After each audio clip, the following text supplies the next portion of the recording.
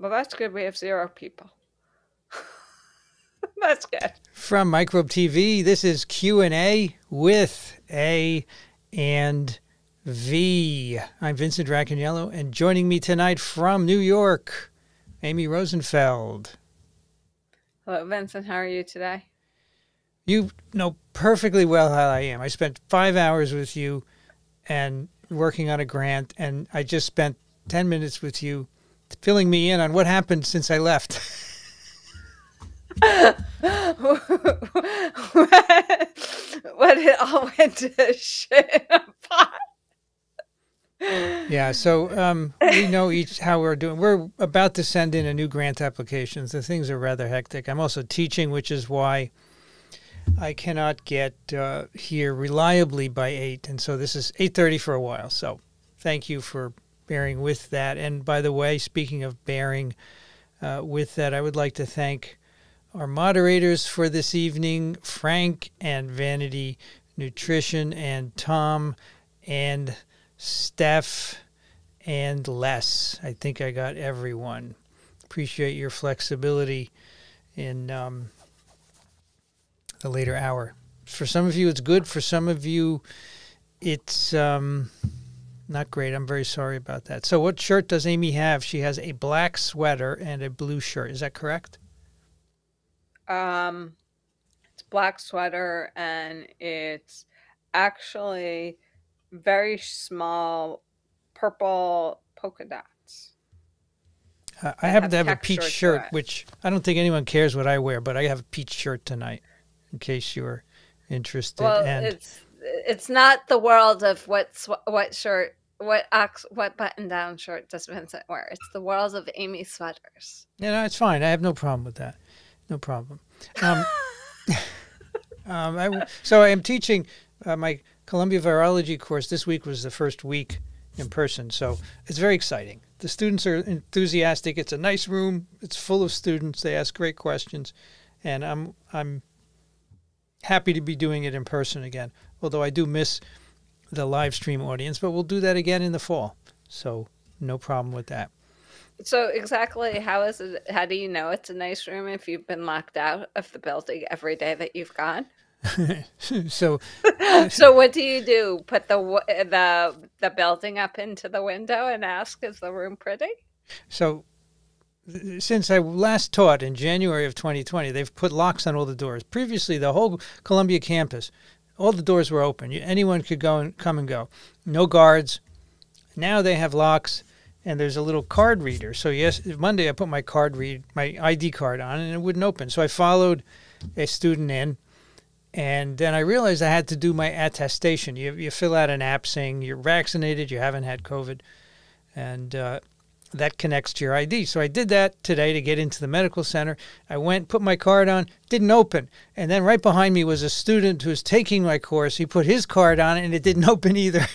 So we waited for a third student, someone to come out and let us both in. So this is a ridiculous nonsense scene, which will get sorted out, but it's not so important. A lot of people are asking about this challenge study, and I think we should reserve a detailed analysis for TWIV. Have you seen the challenge study out of the UK, Amy? Oh, they have results? Yeah, let me just show them here briefly. Yeah, no. I can't show them because... So does this challenge study have anything to do with my grant? No, it has nothing to do with your grant. Okay. So you're not interested because you've been focusing on your grant. And anyway, I am the challenge study. About 38 healthy young adults.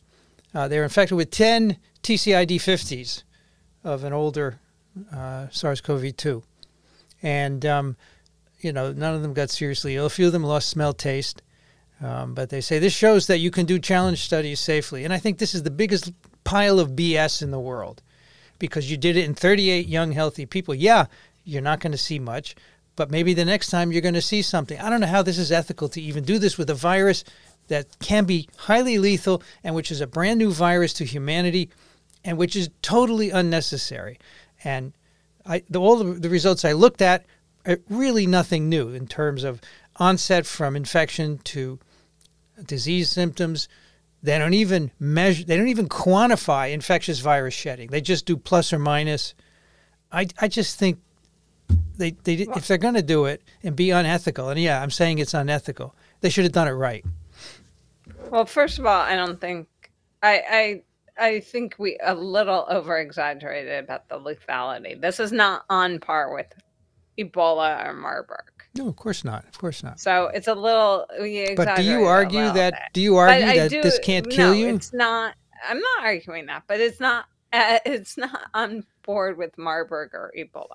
I just think the whole problem is that it's an unethical thing to have done. Yes, it's not enhancing. Amy, it's not enhancing our understanding of anything. It's an unethical thing. It's an unethical, unnecessary set of experiments that put people in jeopardy of various other things, and there was no reason to do it. You have a world of challenge studies. Go out and sit in the appropriate areas and monitor appropriately. It's all there for you. What? So I just want to remind people, they do challenge studies with rhinoviruses, which are generally pretty mild. They use influenza viruses. They use mild strains in vaccinated people. They do it with norovirus, which just gives you puking and diarrhea for a couple of days. These are all viruses that are pretty mild. This one is not necessarily mild, all right? So I don't get it. And as Amy said, norovirus is not necessarily mild. You can dehydrate and die. Lots of kids dehydrate. You just keep drinking. If you're in a trial, a challenge trial, they just hydrate you. They can give you IV fluids if they want. But those are all situations where people are not going to die. Well, the other, like rhinovirus, do we really do challenge trials of rhinovirus still today? That was done in the 70s. Well, and 80s it was done. I think you would say that people lost interest, right? No, I mean, I'm not, to be honest with you, I'm not 100% clear how Paul Manberg thinks she's going to test her vaccine. That's a good question. Maybe they'll do because there's no animal model. Well, there's no animal model, right? Yeah. So how are you going to demonstrate anything about before you go into a phase 1? You generally have to do animal studies. So how are you going to demonstrate anything if you don't have an animal model? It's all about show, Amy. Did you know that? Apparently. All right. Thank you, H. for your contribution to the incubator. Mary wants to know, Udell says dendritic cells present spike to B cells, which then bind spike with antibody. Why would a naive B cell have an antibody to spike? That's how it works. It's just because it's random and hypersomatic mutation. It's just stochastic by chance. Yeah, you make, as Udell said, you can make antibodies to stuff not even known to nature, totally synthetic compounds. And yeah, because you have an incredible repertoire of antibodies that can recognize almost anything. It's really amazing. What is it, like 10 to the 16th or 10 to the 30th or something? Huge possibilities. Numbers. Huge. Yeah. 10 to the 16th is huge. It's a huge number. 10 to the 30th is even huger. Well, thank you for Is that a word? Huger. Is that a word? Okay, sure. We could go with that. So I like this one. Aspie Third Eye says, I'm only 54, but I'm here because I would like to see 70. All right. Good to hear it. Elena wants to know, at what age did you know you wanted to study science? For Amy also. Let Amy. When did you know you wanted to do science, Amy? Oh, I was really young. Let's see. I would say 8. Third grade is 8. Yeah, about third grade. Maybe even younger. Yeah, somewhere between first and third grade. So I don't really know because my dad was a doctor and I thought that was the same as science, and I was interested in medicine, but I didn't know anything about careers. And then in high school, I had a great biology teacher, and she got me really more interested in biology. But my father, of course, wanted me to go to medical school. So I went to Cornell and majored in biology and didn't really know what I could do in science, and ended up graduating without anything lined up. And so I liked science a lot, but I didn't know about a career until I got a job the year I graduated from college in a laboratory doing microbiology, and that really got me excited. And so ended up going back to grad school, but it wasn't a linear path, that's for sure. And that's fine. Nope. I don't think it needs to be, right? No, it doesn't. I mean, their grade, is really young. We took some really cool science, like we talked about really cool science stuff. I think it was the first introduction to like the different systems in the body. I was also really good in math. So like out of the entire third grade class of the school, like you had to take these 1 minute, 10 question quizzes of each multiplication table, and then you followed it up with division tables. And then at the end of it, you had to do 100 questions, and you could only get 5 wrong in 5 minutes. And I was the first one in the class to finish all of that. I'm not surprised. You're brilliant. And so I thought it was really cool. I liked math. I thought it was really cool. And we did some solar system shit, and we did some body stuff about blood, walking through it and stuff. And so, yeah, I mean, even though my parents were chemists, it wasn't cool until like, you started doing that. Yeah. Oh, and then in 5th grade. Oh, yeah, I forgot my story in 5th grade when I shot the stoppers down the hallway to learn about different angles in my 5th grade physics class. And then when my mom found out we were shooting stoppers, we had made these launching pads and everything. She thought we were going to shoot somebody's eye out. She was not a big fan. Shoot your eye out. That's a well-known I wasn't going to shoot my eye out. Somebody else was going to shoot my eye out. All right.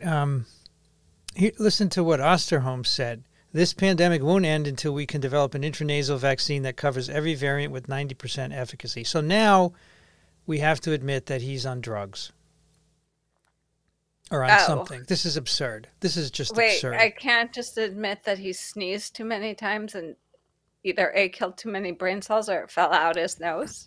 Maybe his internet's not working, Amy. Maybe. I'm going more with he sneezed too many times and killed too many brain cells.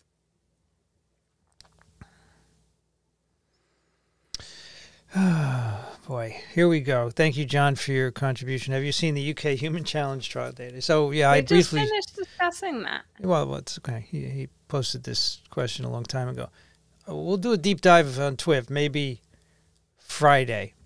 I don't know who signed up for TWIV on Friday, actually. Maybe people have to sign up. We just don't do it. Well, the following Friday is not a good day to do it because we're doing my paper. What is Friday? The 6th of February? No, Friday is the 4th because Saturday is the 5th. Oh, so Brianne and Rich have signed up. Okay. Yeah, we'll do the paper on Friday. I was going to do the EBV multiple sclerosis paper. Have you seen that one, Amy? There's been several. What do you think of them? One in Nature. Everybody's got EBV. I know, that's the problem, right? Hard to tease out what's... Yeah, it falls along the same lines as the the herpes 6 and 7 with Alzheimer's.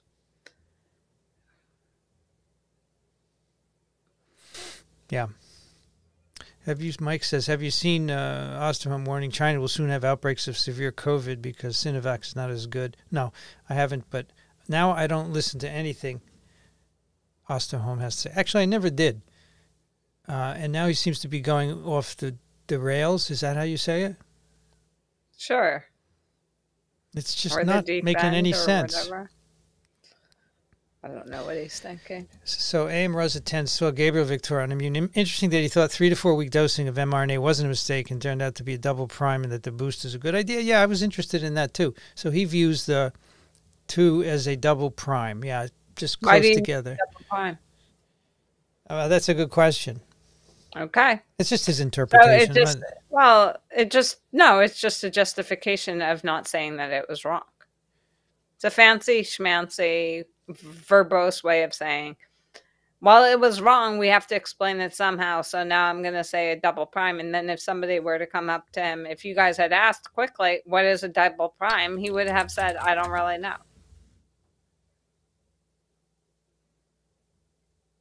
Well, what was I going to say? He just spent a few minutes before saying you have to space out the prime boost. So I said, so is the 3-4 week a mistake? He said, no, it's just 2 primes. Yeah, but that's why do you need 2 primes? Yeah, I agree. I totally by agree. definition, a prime is 1 shot. That's what a prime is. How many primings of the pump do you do?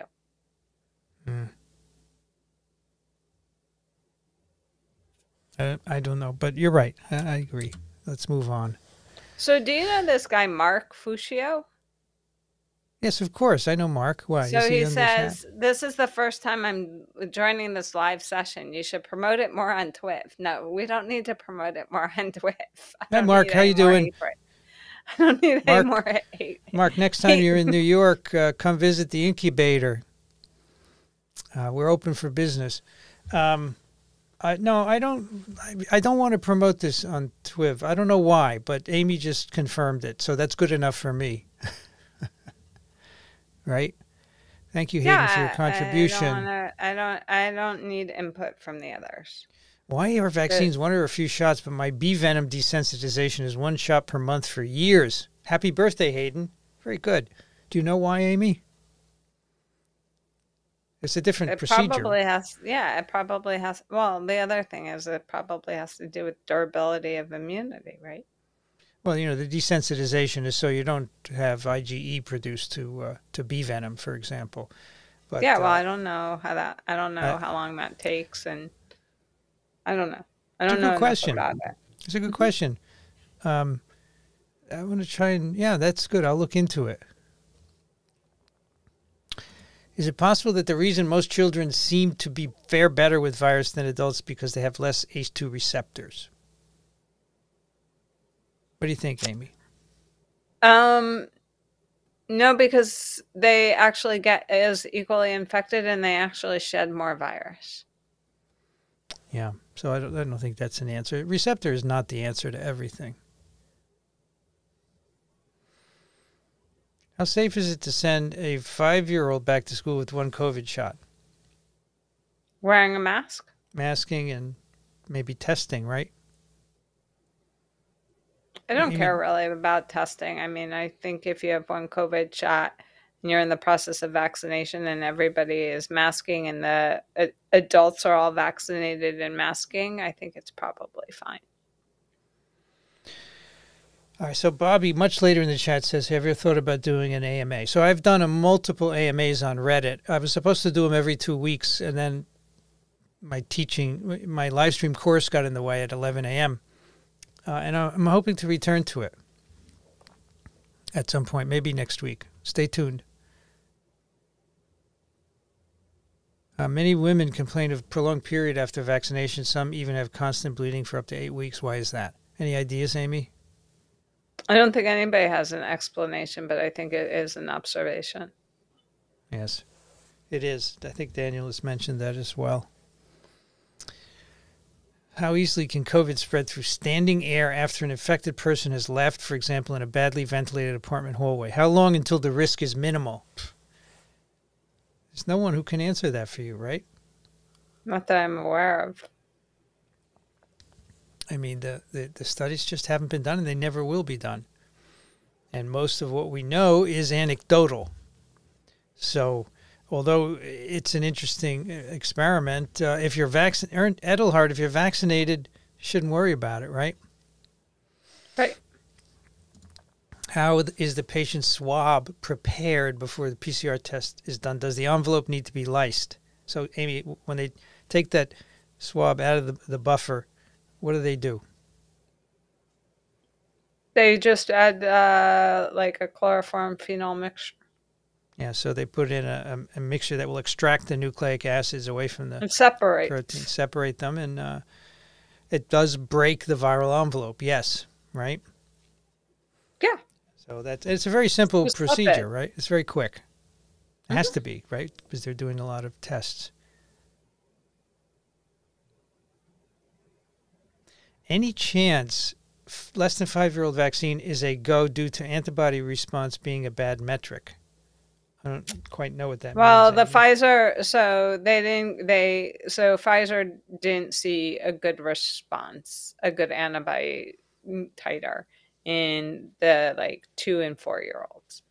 But apparently they have filed for EUA use yesterday at the FDA, and they haven't released any press release or data about what they found when they did this. So But the idea was, okay, so we didn't get as good a response with the dose that we thought, which was what, 1.5 milligrams or micrograms or whatever. Because dose, yeah. So we're going to give a third boost. We're going to give a third dose, and that'll fix the problem. But any of those datas are not. It's not clear. They just filed yesterday and stuff. So they made a low neutralization response? Is that the observation?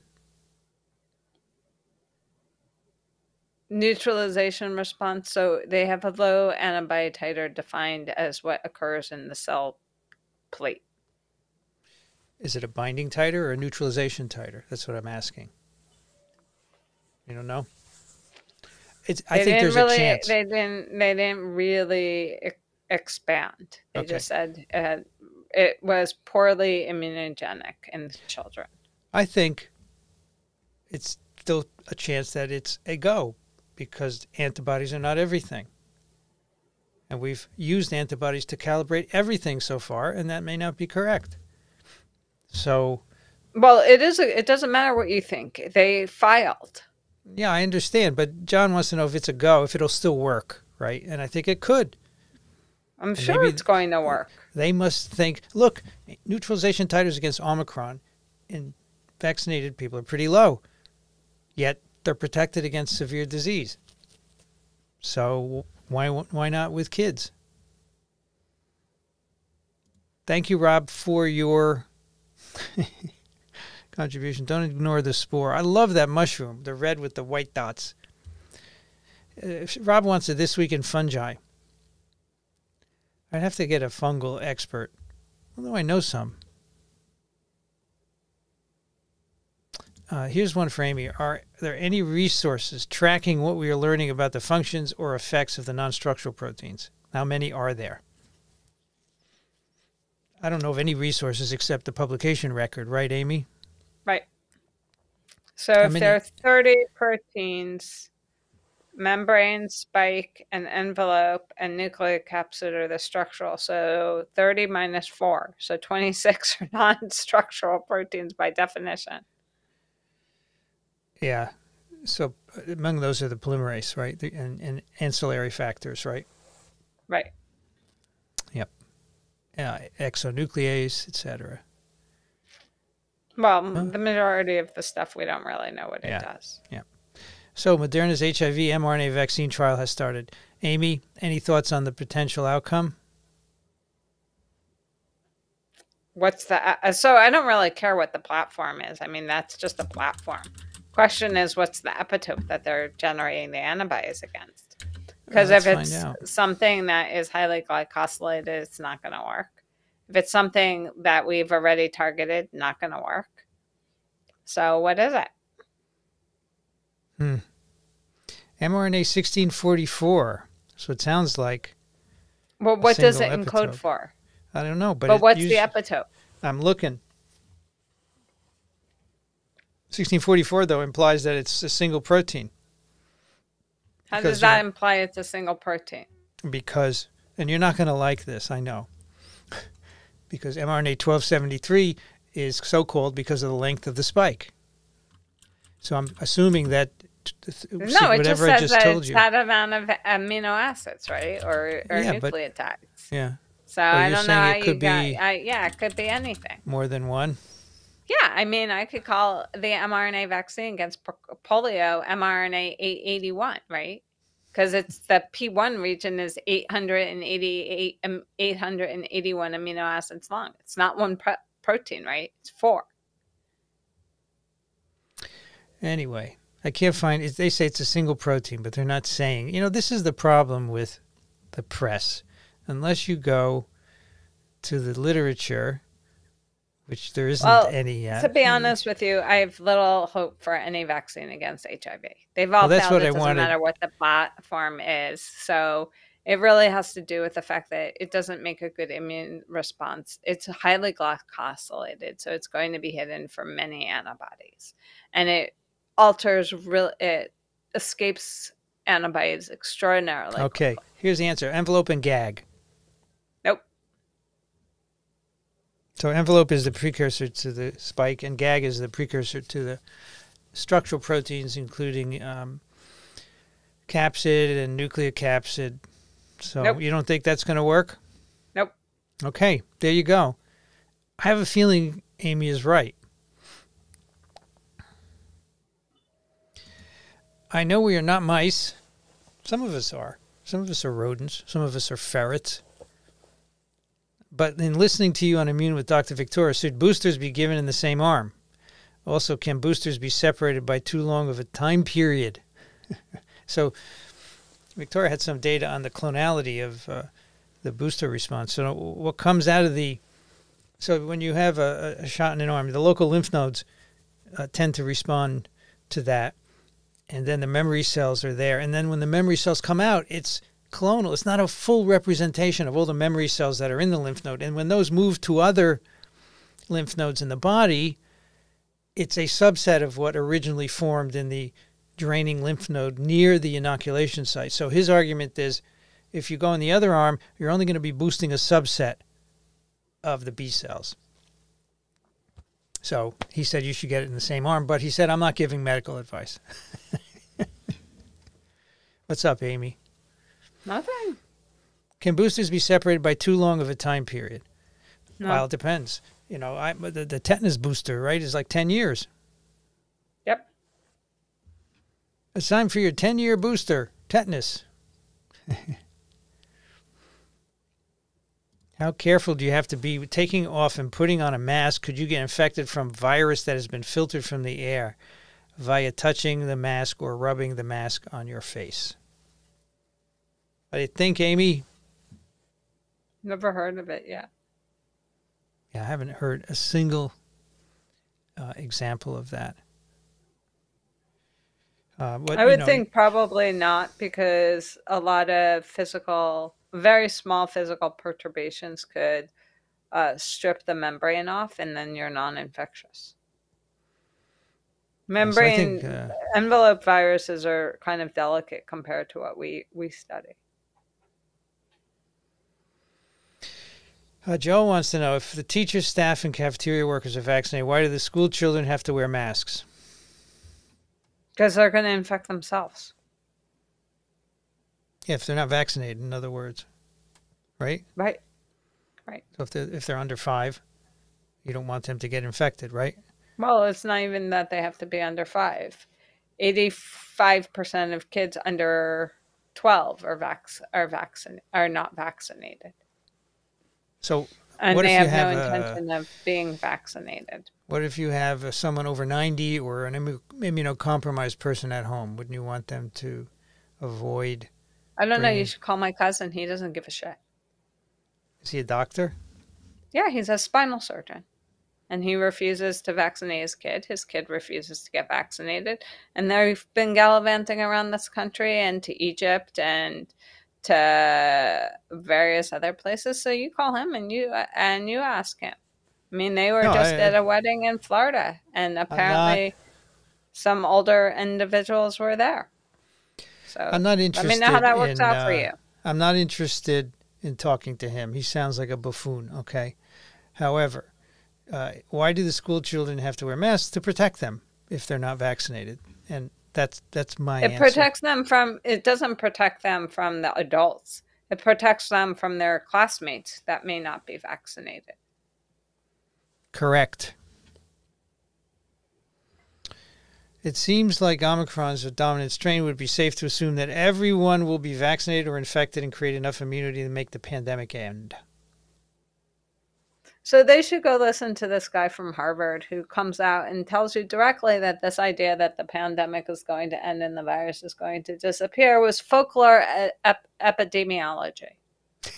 I like that. Folklore epidemiology. I do too, except for the fact that I refuse to ever look at a pair of Birkenstocks or some pilgrimy looking plaid-oriented skirt with some vest.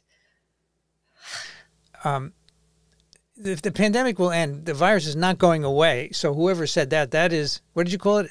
Epidemiology? Folklore epidemiology. Oh, I love that. Folklore epidemiology. But yeah, I think enough population immunity will eventually result to severely inhibit transmission and disease. Yeah, and that's going to be the end of the pandemic. No problem. Of course, the fewer people are infected, the fewer variants are generated. What does that have to do with it? It's just an add-on. Oh, okay. Oh, here's an answer to the venom. Because for venom's allergens, you need to have high antibody titers. T-cell immunity isn't relevant to stop anaphylaxis. Thank you, Hayden. Wow, that's great. Well, because venom might be glycosylated, right? If it's glycosylated, then antibodies don't work. Wonderful. We have great crowdsourcing of information here. Is it true that you have a lot of sweaters, Amy?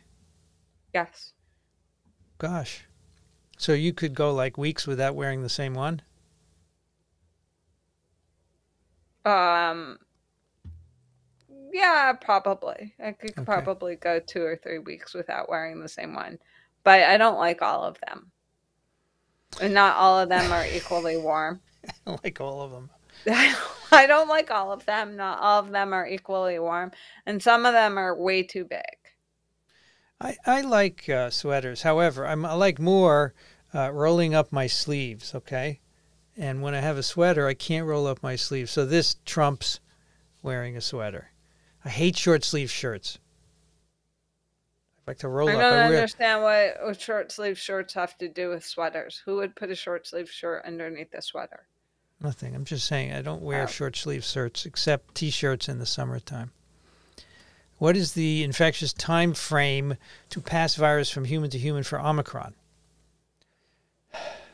Well, Amy, have you seen reports that it's an accelerated time frame compared to other variants? That's Omicron? what Dan was saying. Yeah.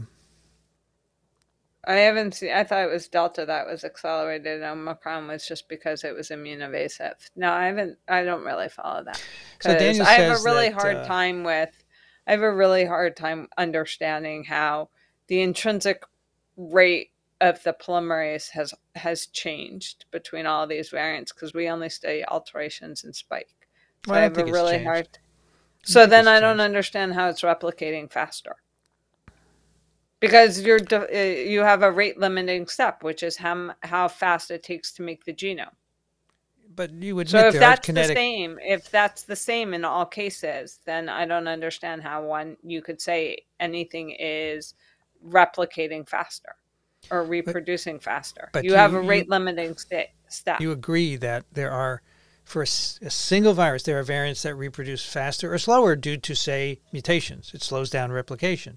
So you can have an accelerated replication. Why not? You can make more protein. That's usually in a tissue culture cell where we've put it under some selective pressure. That's very rare in life.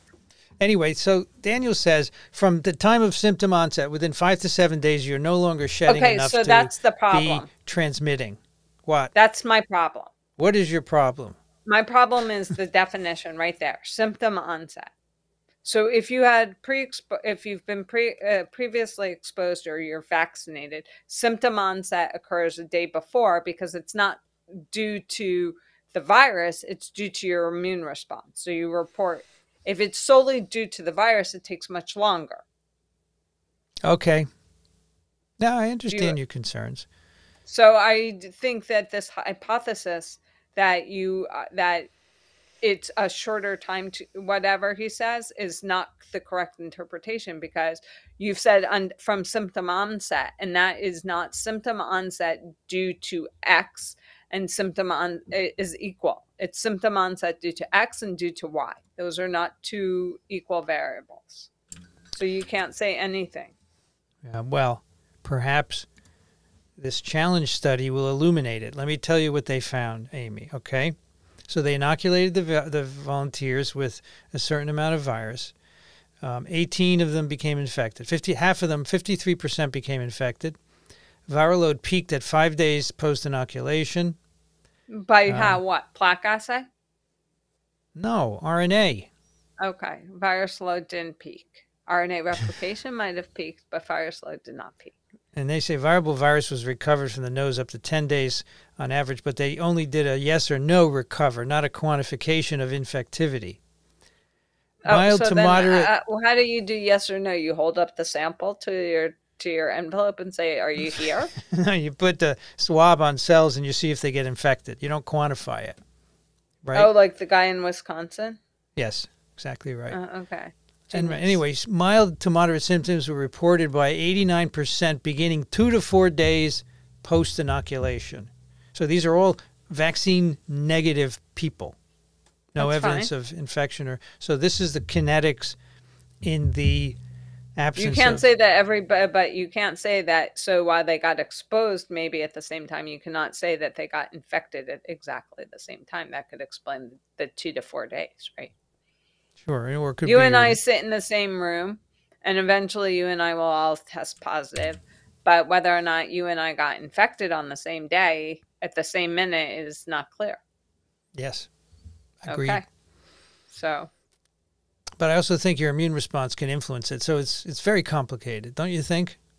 Right. It's kind of like immunology. It's very complicated. Yeah, that's what they keep telling me when they just hit the fax machine. Again, and they... You know, viruses, they're very complicated. So are you.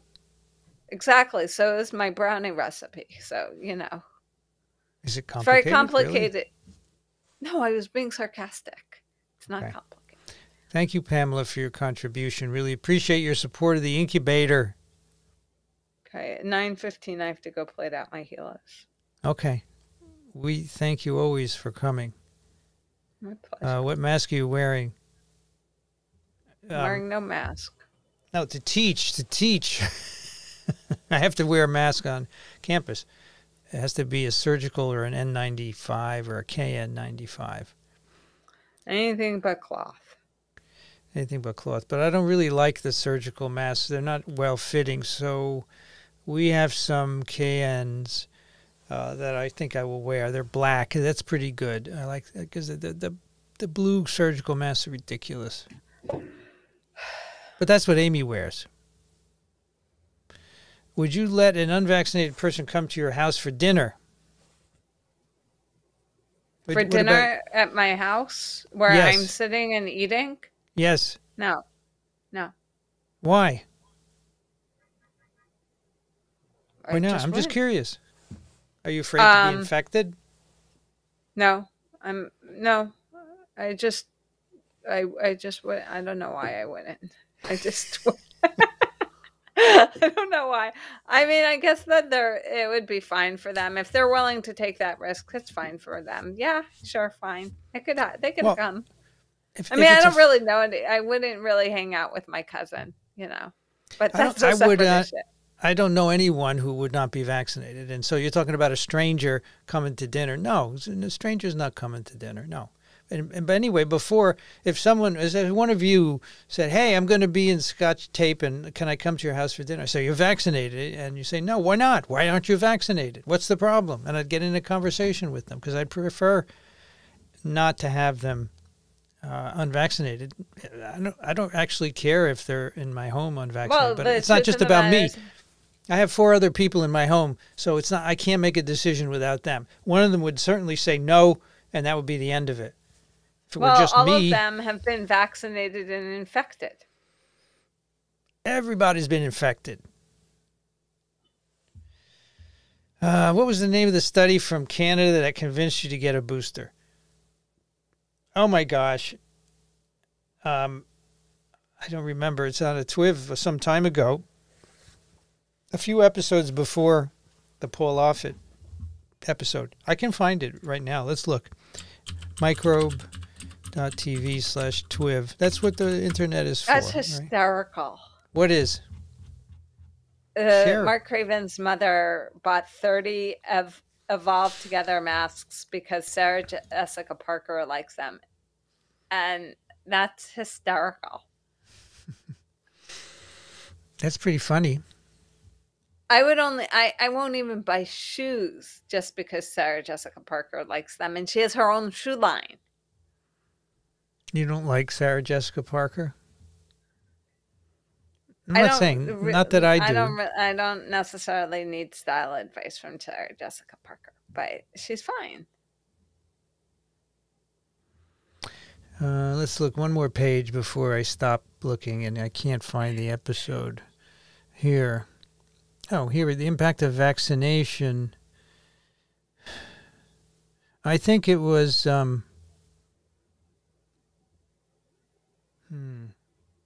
don't remember. Sorry. I don't want to give you the wrong information. Sorry, Mr. Derpity Derp. Maybe someone on the stream can find it for you. Are people back in lab working in New York? Yeah, they've been for a while. Yeah. Amy's been back pretty much the whole time, right? What do you mean pretty much the whole time? I never left. Okay, I'm sorry if I speak slightly incorrectly. That's a kiss of death. Well, I'm getting my booster tomorrow, but I will have a choice between Moderna and Pfizer. I got 2 Modernas. Which one should I go for? I don't think it matters. Nope. I didn't have a choice. I got 2 Modernas, and I said we don't have any Moderna now, so I got Pfizer. Doesn't matter. Oh, you still have to head. No, you still have to take your temp where I work. Like, that's going to help. No, it doesn't help. Boy, they tried to do that with Amy a year ago, and boy, did she get mad. Remember? Yeah, I do. It's totally ridiculous. Well, the security guard had to do it. It wasn't his fault, but they had a gun, and they kept pointing it at her forehead, and it was too low because it was cold out. I have very low, but I also, first of all, my body temperature normally is 96. And then when we came in from the weather, it was -2 outside. And then it drops into beneath the level of detection. And the guy's sitting there. And I'm like, well, and he's grabbing my hand. He's like, you don't know how to do it, lady. And I'm sitting there. I'm like, okay, fine, you do it. Did you see Southern California study with Omicron? Way less harmful than the flu. Well, I didn't see it, but you have to be very careful because if you're just looking at vaccinated people, yeah, of course it's going to be way less harmful. And so Daniel Griffin says he sees a lot of patients who are unvaccinated and infected with Omicron, and they get pretty serious disease. So I don't know where that's coming from, if it's population dependent. I think you have to be really careful. Thank you for your contributions. Hey, 2 PharmDs in San Francisco. What is Neocove? You know what that is, Amy? This virus in bats? Do you hear about it? I think it's the MERS-related virus, that a bat paper that I sent you earlier last week or something. Sounds really cool because it also uses ACE2, which is not the MERS receptor. No, but is it highly related to MERS? Well, it's called the MERS-like bat virus. So, yeah, it's highly related to MERS. So they think this is what went into camels first? I don't know. I haven't read the paper. I'm writing a grant. Is it published? Yeah, I sent you the paper last week. I texted you the paper last week. Vincent, are you aware of truckers protesting vaccine mandates in Canada? I know that there are protests everywhere. It's unfortunate. I just don't know what is the issue. They just don't want to be told what to do. But why not make an exception if it helps you, everybody? I don't get it. Doesn't make sense to me. Inborn errors of interferon. This is a great quote. I like that too. But it's true. No, you cannot guarantee responses because humans are a very diverse population. We're not all the same. Right, Amy? No. All right, well, 2 more questions, and then I have to go play out my HELIS. Will Lori Garrett have a show, or did you just mention it hypothetically? No, she's going to have a show. You guys are in discussion. I had a talk with her, and she said she would think about it. So now Amy tells me I have to follow up. I have to follow up. What is this follow up in quote shit? You have to call her and you have to say, let's sit down and discuss all of your concerns and let's work it out. I don't know what this follow up in quote crap is. I just don't like the phrase follow up. That's all. You just do what you have to do. What do you want? Well, do what you have to do. You haven't done it yet, so just do it. Yeah, I know, but I thought I'd give her some time. Just do it. I don't want to hear any more excuses. Okay. It's been like a month, so let's just do it and call it a day. Priscilla, thank you so much for bringing that up. You spend more time giving me excuses than it would cost to actually just send her an email saying, let's talk again about and discuss your concerns and resolve the issue. Is it worth mixing Novavax and an mRNA vaccine for better T and B cell coverage? Is it dangerous or just useless to boost before 5-6 months? All right, so 2 parts. I think it's fine to mix. Sure, yes. You can justify it any way you want. That's fine with me. I don't really care. And the last one, there's no point in shortening the time span between the boost. Okay. Are you done or you want more? It's 9. Yeah, I'm done. I have to go play out my HELIS. Okay, right. Amy, thank you. All right, I'll talk to you tomorrow after I have my breakdown. Is this your daily breakdown? Yeah, it's my daily breakdown. Between 2 and 4 is a daily breakdown, and then I'll talk to you at 4:30 after, as I recover. Okay, take care. All right, thank you, Amy. Bye-bye.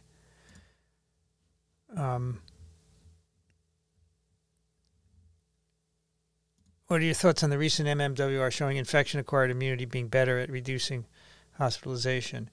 So I think you have to be careful about these studies because they can be influenced by the population. I have no doubt that infection can induce good immunity. And if Amy were here, she would agree.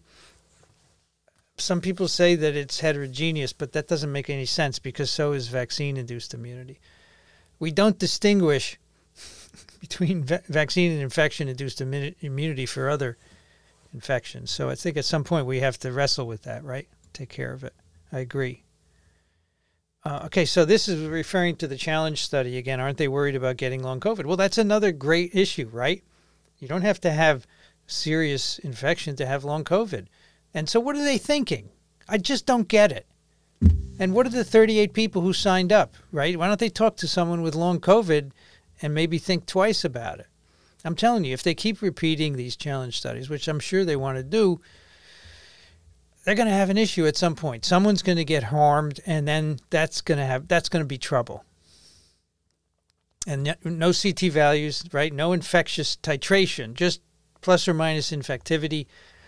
Why don't they do the damn thing right? Ay, ay, ay. And the people doing it, well, what's the problem? Yeah, they justify it in their own ways, but I'm sorry. Not right. Thank you, Ditching the Grind, for your contribution. Really appreciate it. How did the challenge study get past an ethics review? It did. It's the UK. It's a different review from anywhere else, right?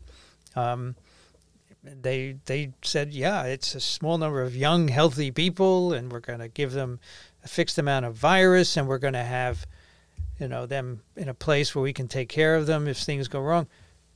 I'm sorry. None of that convinces me. It's not like I haven't thought about this. I don't get it. The Army is announcing they have developed a vaccine that will work on every type of SARS and will share it with the world. Have you heard about this? Sure. The papers are all out there. It's been widely published for sure.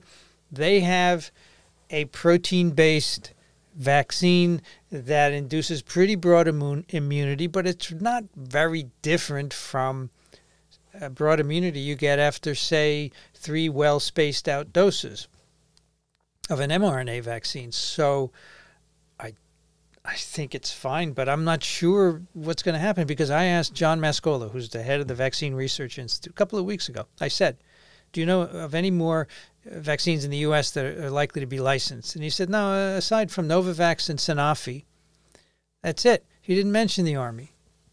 So that's all I know. I don't think, well, maybe they want it for Army personnel, right, or military. That's great. Or maybe countries where they're deployed and they want to protect the people, et cetera. That's fine. But the numbers are fine. I think it looks good, but I'm not sure it's better than any other vaccine.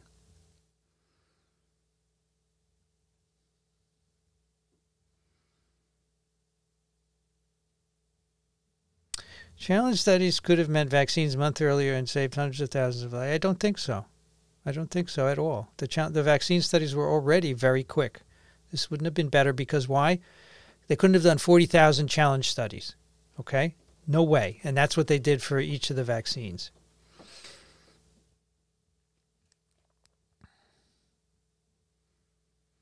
I heard that the COVID testing line is a great place to get COVID. Well, it used to be, for sure. I don't know if it still is. Yeah. Absolutely. Are there any viruses of animals that are able to gain cell entry without relying on a fairly specific binding site?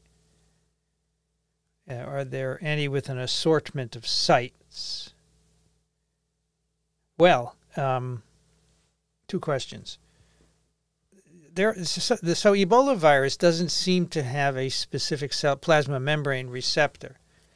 It seems to bind, it's not even clear what it's binding, and gets taken up by pinocytosis, which is a cell mechanism for taking up small molecules, not endocytosis. That's the only one I know of. All the others have a specific receptor. Do they use an assortment of sites? So some viruses use multiple receptors. Some viruses bind to multiple receptors for sure. The herpes viruses, for example, herpes simplex can interact with a number of receptors. Retroviruses interact with 16 different receptors. So there's quite a wide range of scenarios for sure. If they did PCR, whatever, for polio, would we see infection even with no disease? Yeah, they would. In fact, if you did it for any virus that we vaccinate against, I'm sure you would see some, right? Because most vaccines do not prevent infection. So we don't do this widespread testing for any other virus, except maybe influenza, maybe second. But that's usually when you feel badly and you go and you get a test, right? So I'm sure if we tested the U.S. for polio, or any country, we'd find it. We'd find virus in the sewage. We'd find it in the stool. So all these studies now, for example, where they're looking for virus in sewage, right, wastewater, SARS-CoV-2 anyway, why don't they look for other viruses, especially polio, anything that you could swallow and excrete, measles even though it's a respiratory virus. They have the samples. Why not look for it? I don't understand why you wouldn't do it, right? It's so interesting.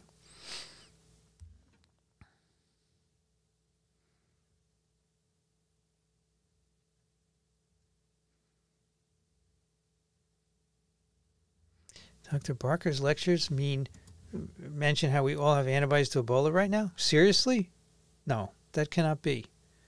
We don't all have antibodies. Oh, I see what she means. She means that we all have, yes, you have a B cell with a surface, not antibodies, but B cell receptors, which are antibodies attached to B cells that could recognize Ebola virus if it got in you. Yes, I totally get that. But there are not a lot of them, because only when they encounter the actual virus or the antigen from the virus do they expand. Yes, so you have antibodies to anything, including things that are not in nature, totally synthetic compounds. You have antibodies to.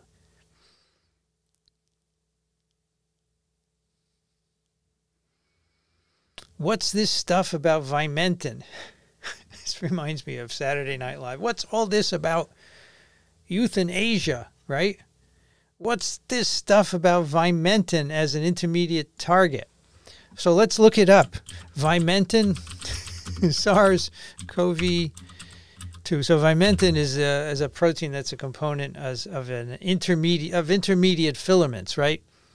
And here's the paper, right? First hit in Google. It's a paper in bioRxiv. Well, it's not a paper. It's a preprint. Extracellular Vimentin is a target against SARS-CoV-2 host cell invasion. Extracellular. Huh. So SARS-CoV-2, ACE is the receptor. So they say Vimentin is an intermediate filament protein that is on the extracellular surface of a subset of cells where it can bind to and facilitate pathogen uptake. Here we present evidence that extracellular Vimentin might act as a critical component of the spike ACE2 complex in mediating entry. We demonstrate direct binding between Vimentin and SARS-CoV-2 and show antibodies against Vimentin block in vitro pseudovirus infection. So, in vitro in cells and culture in the lab, it may be involved, Vimentin may be involved in entry, but you got to look in people, right, and see if it's physiologically relevant, because it could happen in cells and culture and absolutely not happen in people. So that's what I think about that.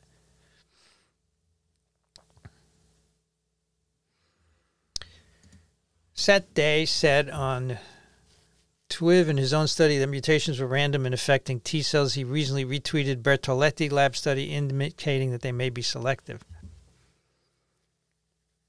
All right, so obviously he's tweeting something that is contrary to what he found, right? So he feels that they are random because mutations are random, and if there's no selection, they're going to remain random in the protein. So another lab has found something different. I haven't seen it, so I can't really comment, but I'm not surprised because it depends what you're looking at. So until I saw it, I really can't say why it is that they differ.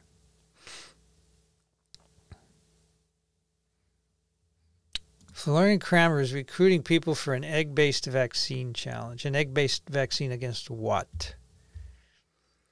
I'm assuming since you don't mention the virus, is it SARS-CoV-2? Why? Why would you? Oh, I know. It's Newcastle disease virus vectored SARS-CoV-2. Yeah. Okay. Good luck with that. People are trying to move away from eggs. Why would you do that? Why is it better than what we have? Don't get it. Thank you, Kent, for your contribution. I really appreciate it. We love the support of the incubator.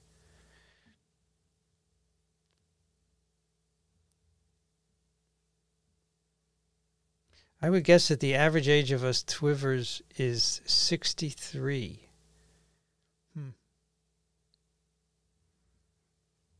I don't think so. I think it's probably not. It's probably younger.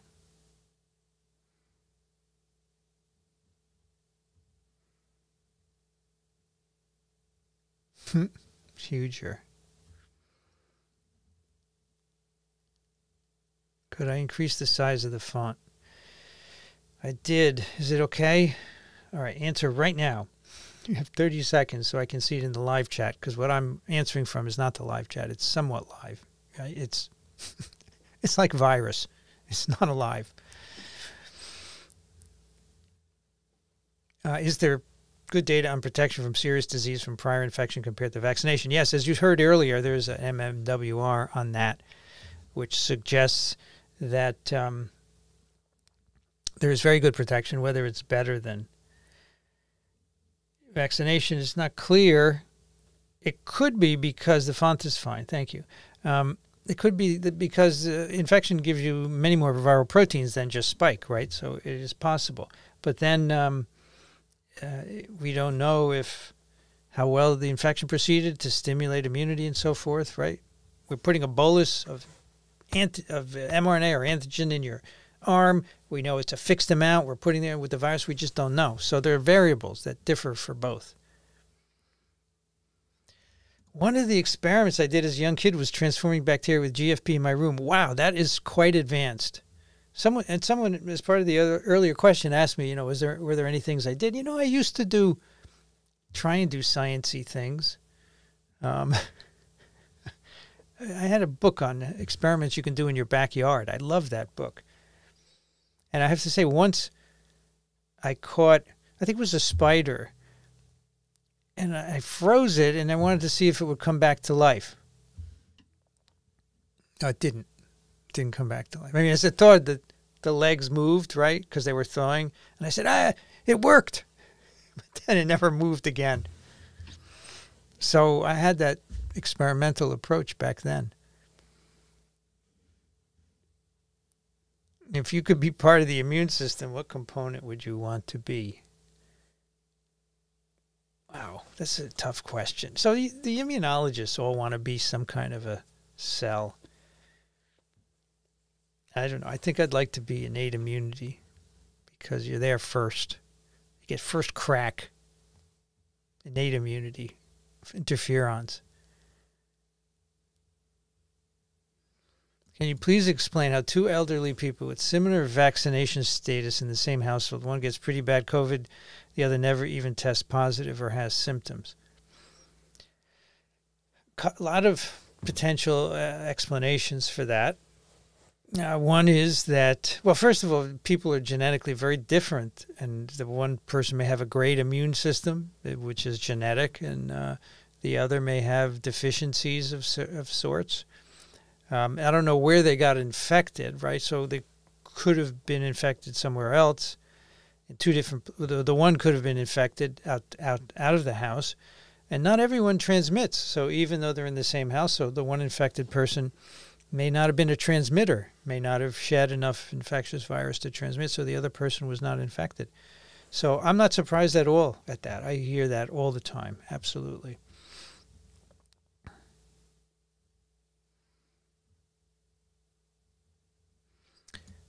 SARS-CoV-2 binds to ACE2. How many other receptors are there? How likely is it for a virus to mutate to use a different receptor? How many other receptors for viruses in general?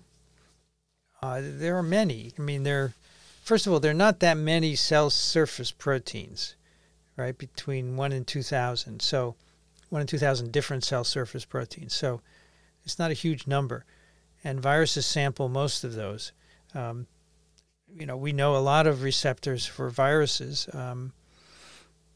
I would say we know hundreds, but there are more to be identified for sure. How likely is it to mutate? Very unlikely. I haven't seen that happen, to use a different receptor.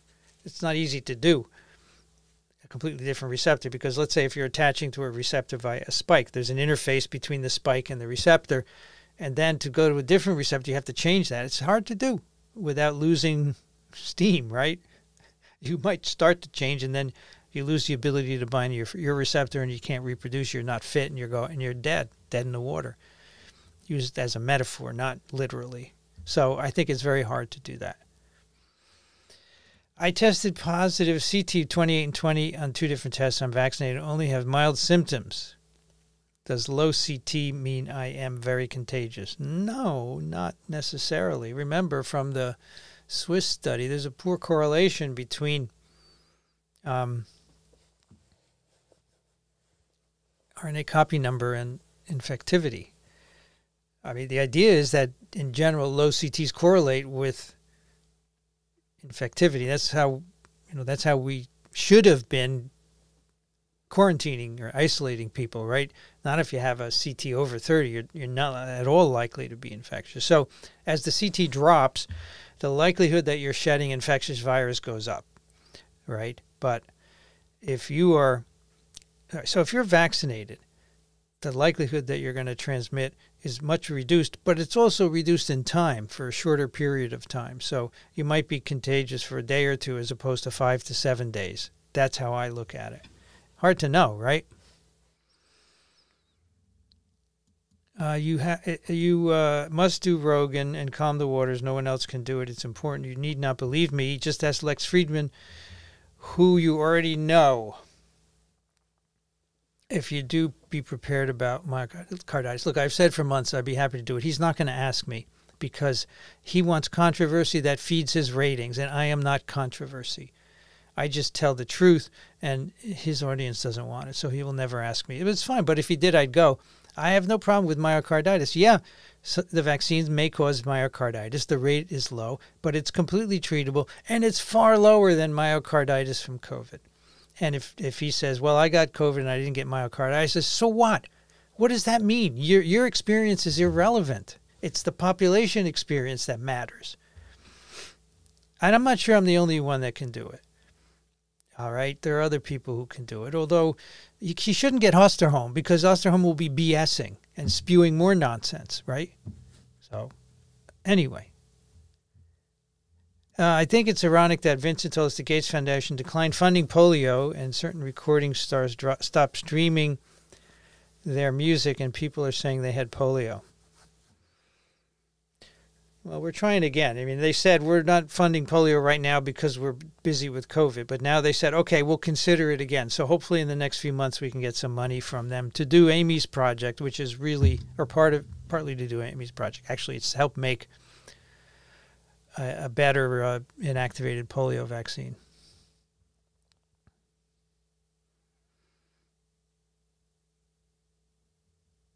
You wanted to be an astronaut, then you took physics. You have to take physics to be an astronaut. So Kate Rubins is a virologist, and I'm sure she didn't take a lot of physics, but then she became an astronaut. So maybe that's the path. Become a virologist and then become an astronaut.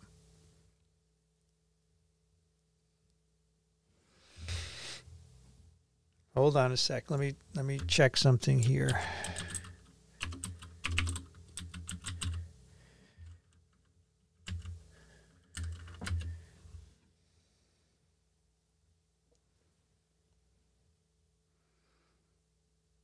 All right, the next question here is here,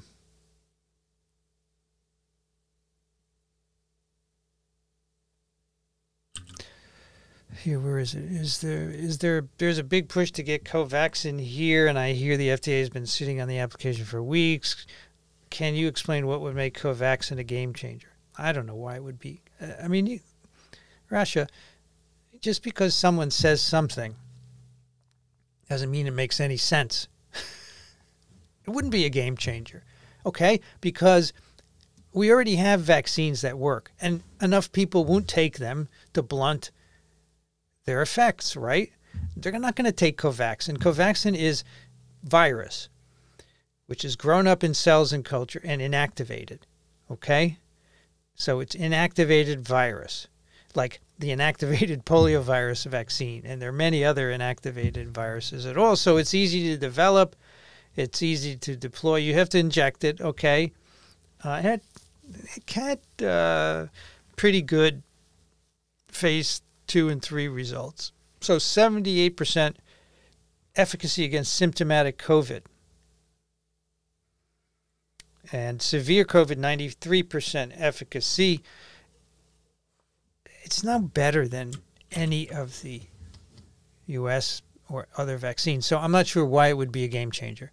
I fail to understand that. Maybe I'm just thick, but I don't get it. Thank you, Patricia, for your contribution to the incubator. Paul Offit has already addressed myocarditis, yes, but maybe Offit needs to go on Rogan. Although I have to say, I like Paul Offit very much. I'm not sure he has the broad basic virology background that might be needed, but he certainly can hit the vaccine story. So I think he ought to have him on. Yeah. It would be cool. Bobby wanted to be a train engineer and drive trains. I think driving trains might be fun, but I want to do other things, so I wouldn't be able to do them. But I think starting and stopping would be fun. Yeah.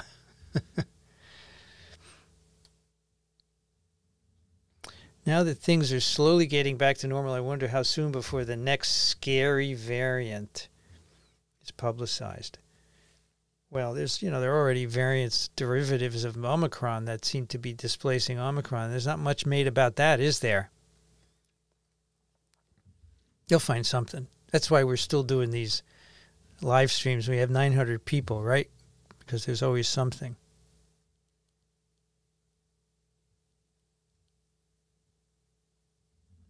How are you guys weathering the storm? What storm? You mean the weather or the pandemic? Well, so Amy's got issues with grants and funding, and so she is completely stressed by that. I'm okay. I just have a lot of podcasting related things to do, but I'm fine. I have no problem. Getting this little company going is challenging, right? And I really need to get better at delegating. I'm not so great at that. I do it to some extent, but I should do it more, and that would help a lot, right? Evening from Sweden. It's a weekly tradition to watch this 2:30 a.m. each week. I'm amazed that you're up at 2:30 a.m. to watch anything. Thank you so much. I don't personally. I would not like to listen to myself. I'd listen to Amy, but thank you. I appreciate it. I'm glad you think it's useful. I mean, as I've said many times, the only thing I want to do is teach people. Nothing else matters, and I'm not interested in money or fame or enrichment. I just want to teach people. It gives me great pleasure to teach my class, to do my live streams, to do this, to do the pods. I have found something that's just incomparable. It's just great.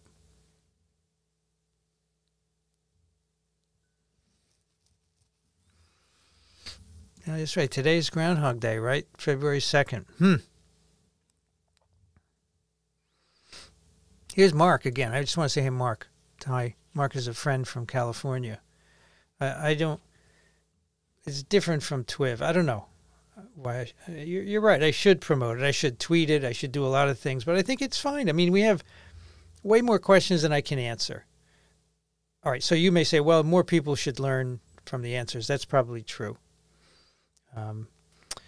But I know you probably didn't know, but you're a big Twiv listener and you didn't know about it. It should be publicized. Yeah, I maybe should do that.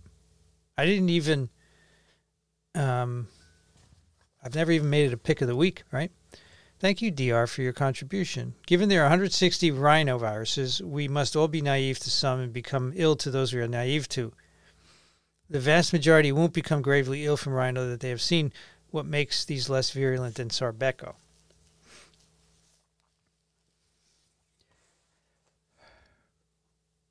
So that's a good point. So we are naive to a lot of rhinoviruses that we've never seen. That is a function of where the virus reproduces, what it does to cells, how the immune system responds, right? Every virus is different in that matter. It's a question of viral virulence. How good is a virus at inducing disease? And some are really good. Some have a lot of help from the immune system, right? Like SARS-CoV-2. Some do a lot of it on their own, like Ebola viruses. I mean, polio is pretty much benign in 99% of people who are infected. It's just 1% who get paralyzed. It's an accident. So I think the virus explains it for rhinovirus pretty much. And SARS-CoV-2, Sarbeco viruses just have a different interaction with the host. What it is, we don't know. I mean, I don't think anyone really understands that. And it's very hard to compare different viruses like that. Could many new variants come out of China once many Chinese citizens become infected with SARS-CoV-2 when the zero COVID policy fails? Well, it depends. I mean, they've got numbers pretty low, right? And that's how you keep variants low. But if they do have lots of infections, so they still have Delta there, right? Which is telling me that they don't have a lot of infection because the opportunity for Omicron to arrive hasn't happened. So sure, if something happens to allow more infections there, then the variant evolution could increase. But I think they're pretty draconian, and they will keep it down. They'll clamp down right away, right? If I have gotten 2 shots of Janssen and wanted a third booster, what should I get? I think you ought to get an mRNA vaccine. Throw in the mix. I think that they provide slightly different immunity from Janssen.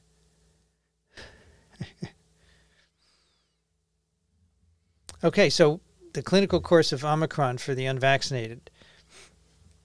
We had a discussion with Amy earlier, and she disagreed with me because Daniel thinks that there's a shorter time to symptom onset. But I really think the data are thin.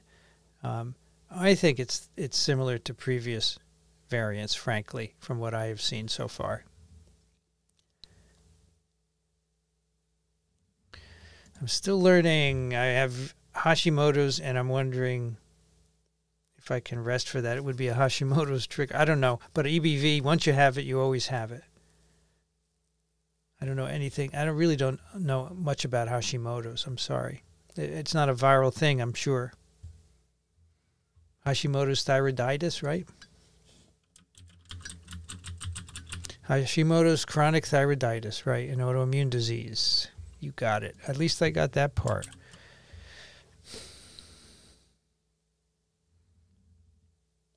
Studies out on Omicron not inducing long-term immunity and more frequent reinfections more likely puts a damper on hopes of long-term immunity in milder cases. No, I don't think so.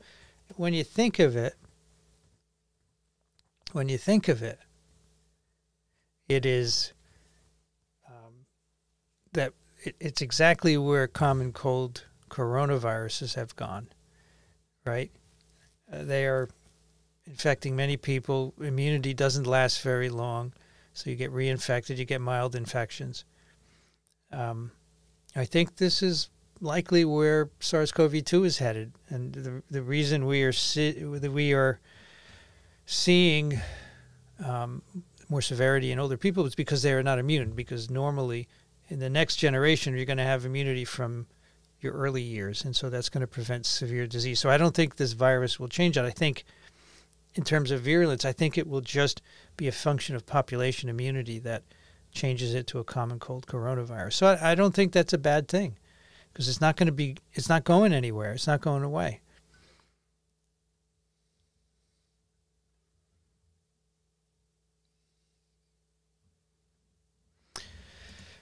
Is the T-cell and mitochondrial enhancing effects of DEX the only reason it's clinically effective? No, my understanding is it is the immunosuppressive effect. When given at the right time in infection, it damps down the inflammatory phase of the disease, right? That's always what Daniel is saying.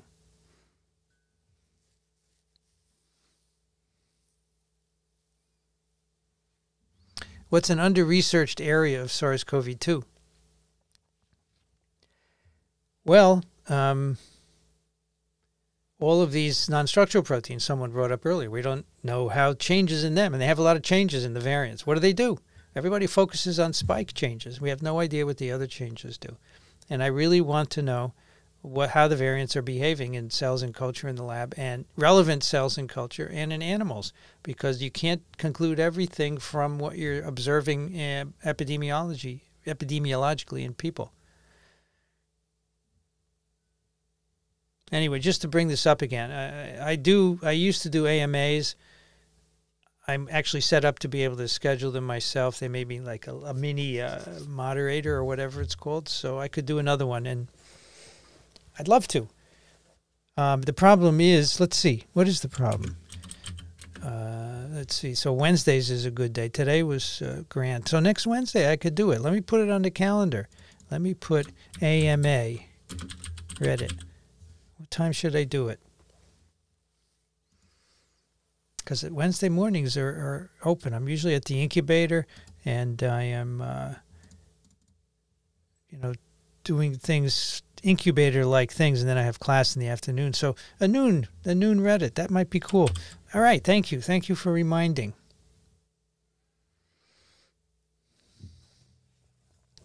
Oh, Asterholm has already been on Rogan? Too bad. See?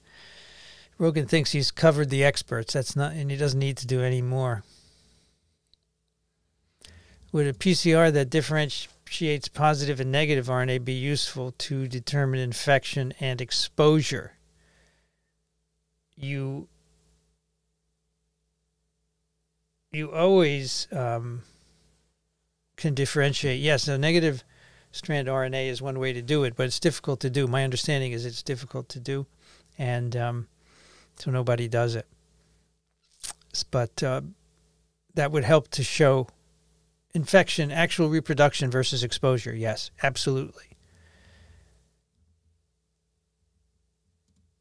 What kind of virologist would you consider yourselves? Do you work more on the level of biochemistry or molecular biology, cell biology? Molecular biology, cell biology. So we study viruses. We're interested in immune responses to them, the antigenic structure of viruses. We're interested in what makes them virulent, what controls it, the genetic regulation of virulence. So I don't think it's biochemistry. No, it's just molecular biology, cell biology. Do the shots stop transmission? Why do you answer your question? Oh, you're just saying, I didn't think so. So they don't stop. Nothing stops, right? But they reduce it. They reduce the amount of shedding infectious virus and the duration. And so that cuts down substantially. And if enough people are vaccinated, then it's really hard to maintain chains of infection. It doesn't have to be zero. It can just be reduced. And that's certainly what the vaccines do, for sure. Everywhere I turn to, people are saying Omicron is on a decline. Is that true, or are people not testing as they were? Well, I think that's part of it. I think, though, there's a peak and a decline always when there's an outbreak because the virus exhausts its susceptibles. So that's part of it. We had the holiday get-together, and boom, and now it's been exhausted. Immunity contributes to it. Less testing. Yes, it all contributes to it. And now when will the next peak be, considering, the same level of immunity from vaccination and maybe infection has increased slightly? Maybe in the spring when people start. No, not the spring, the beginning of the summer, end of spring, right? School's over, people are moving around, starting to hang out. Maybe that'll be another one. Apparently there's a TWIV subreddit. Interesting. I didn't know that. Good.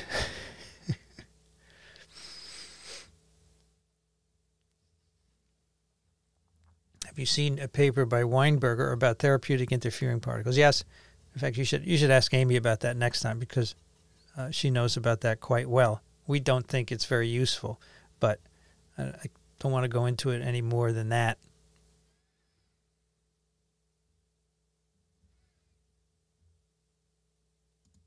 What's the status of the Hotez vaccine rollout? No, I don't know.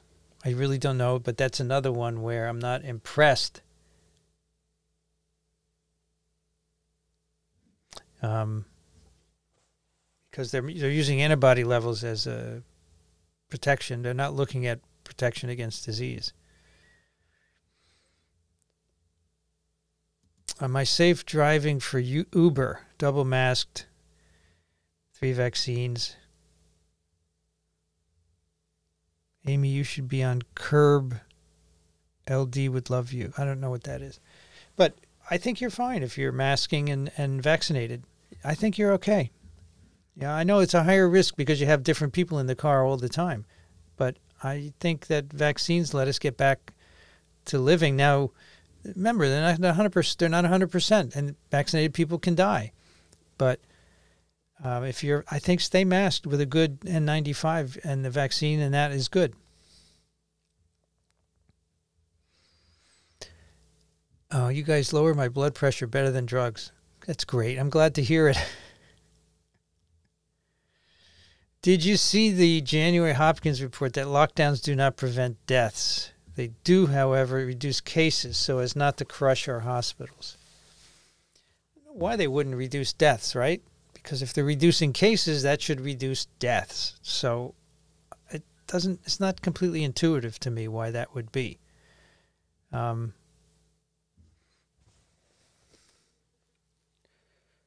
I don't, there are always problems with these sorts of studies, potential problems, so you have to keep that in mind. It just may not be right. Microbe TV is $80 from its monthly goal. So I had a monthly goal of 5,000, and I said I would live stream. I got to take that goal off. My gosh. Because, why? Because my colleagues don't want to be live streamed. They want to do it without people hearing them, and that way we could. I don't edit much. I have to say I edit when Dixon falls asleep because I think it's highly. I know he's old and has some health issues, but I don't think you guys should see Dixon falling asleep. Shouldn't even tell you he does fall asleep, but I take that out. And occasionally, it's very rare, we have had some words that I don't want in there. So I was actually going to bring this up with them because I feel I set the goal and I should honor it, but I don't know what to do. Give me some advice. You know, a live stream can be very distracting because you can't, Nels and I, we can do it with 2 people, but I'm not sure that they can do it.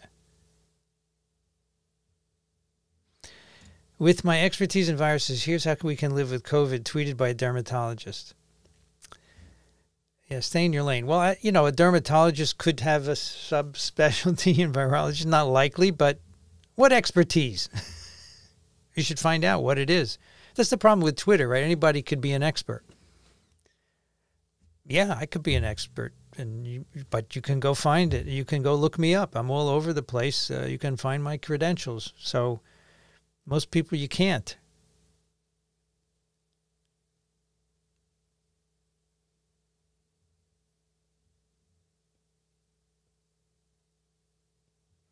Have you seen the Nature paper about PRMs, not antibodies, but probably antibody proxies?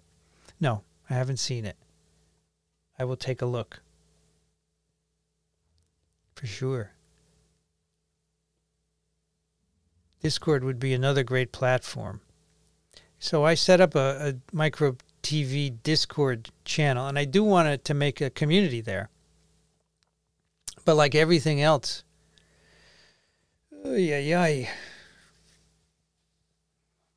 I have to get around to it. But I think that's a great idea. I mean, that was over a year ago that I set that up, and I haven't gone back. If anyone knows Discord and would like to help out, please email me and we can talk about it. Vincent at microbe.tv. I mean, I also want to make a TikTok channel and put little clips of videos there to try and attract some people. But I can't do it all myself. I mean, just the volume of email is amazing. And I can't answer it all. I can't even mail out the textbooks on a timely basis for people who have contributed. I mean, it'll happen, but I don't want to complain. This is all great, but I have to enlist help. And that's the purpose of your donations and the incubator and so forth. So it will happen at some point.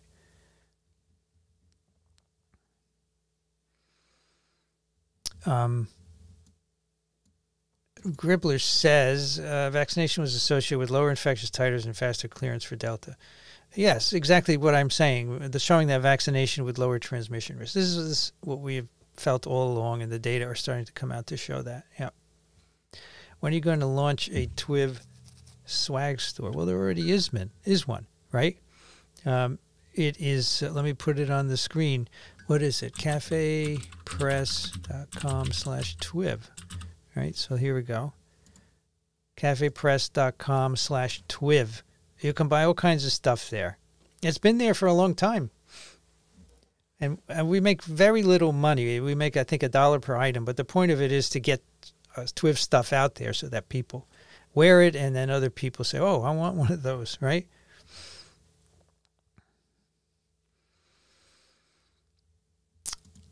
Some immunologists have been claiming that T cells do not confer any protection against severe disease from COVID due to dysregulation.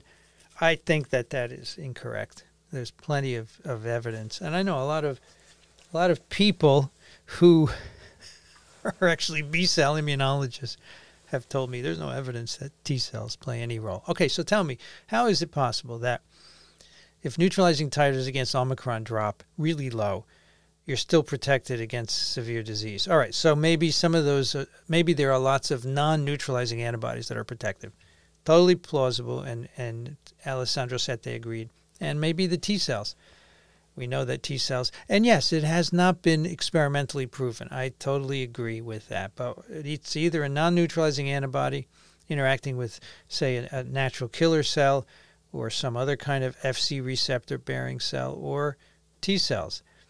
And the fact that the majority of T cell epitopes remain intact in all the variants is further evidence that it's the T cells that are protecting us against severe disease. So I don't agree with they do not confer protection.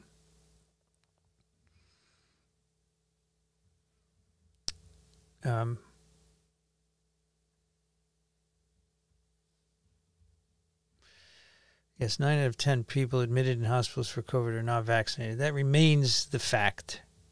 No question about that.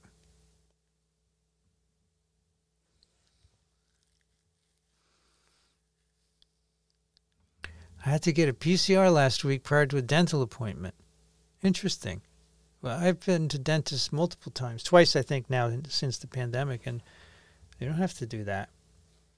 And they didn't even require vaccination. They just they had you mask and mouthwash before they did their thing. And I'm sure they're vaxxed and they are masked up as well. Interesting.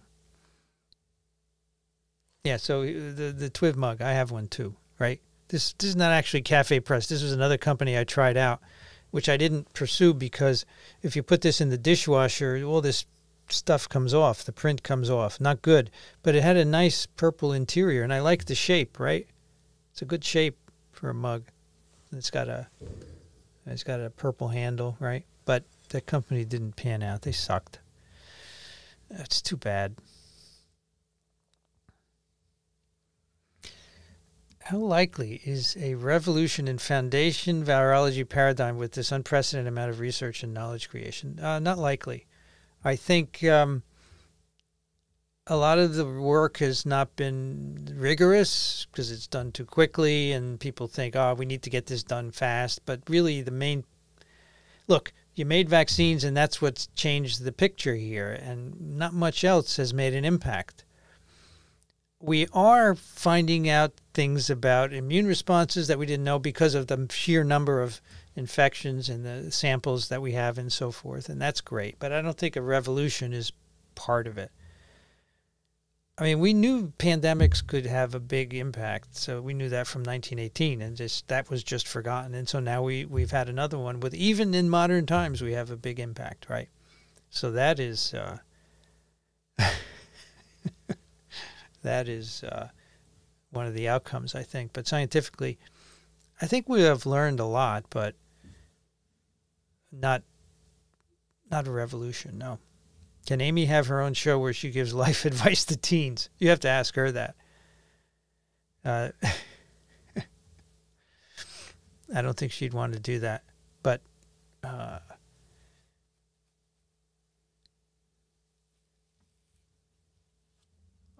so Rogan said he would try to have more virology professional points of view.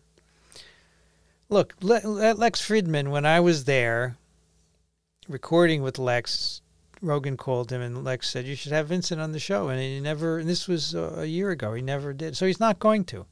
He's just saying that so that people stop criticizing him. He's getting a lot of heat, right?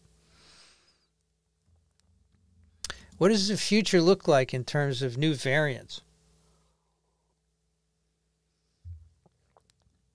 Well, you know, the future is hard to predict.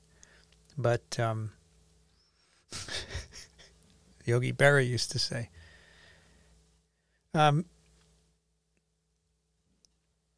If we have a lot of people infected, we'll have variants. Now, we have a lot of animals infected, and that could generate variants as well. You know, some people think that Omicron came from mice. In fact, I had Nels Eldy on Twiv this week, and I'm trying really hard to release that too. And he talked about that theory. So it may not even matter how many people are infected. We may have more variants out of animals. I don't know. But as long as we have a lot of infections, millions and millions, we'll have variants, yeah. As you see, Omicron variants have already arisen. So that's what the future is. Only at some point when infections are severely depressed, then we'll have fewer. But you know, the common cold coronas are very good at causing infections all the time, and they do variation, but on a slower level. They seem to have reached some stasis, and maybe at some point the same will happen with SARS-CoV-2, but it could take many years, right? And so I think for the immediate future, we're going to see more variants, yes. What about their properties? We have no idea what to predict. Nobody predicted Omicron. It came out of left field, right?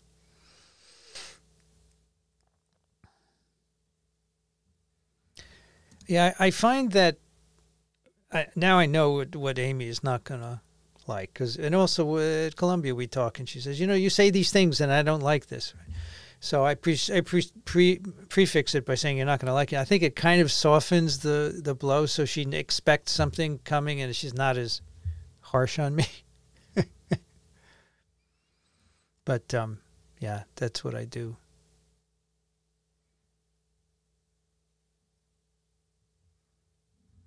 It's been 3 months since I got my second dose of AstraZeneca.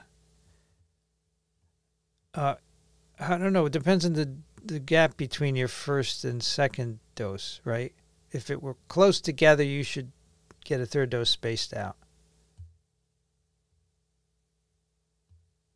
Are either of you aware of any planned changes by NIH and or CDC to report data differently? For example, new infections, unvaxxed reinfections, etc.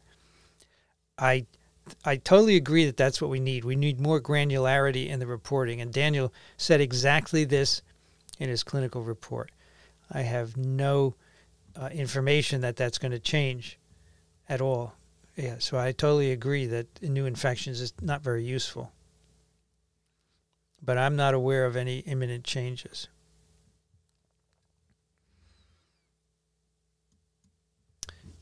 Can you generate an RNAi response to an RNA vaccine? I'm not quite sure how you mean that. Do you mean make RNAi against it?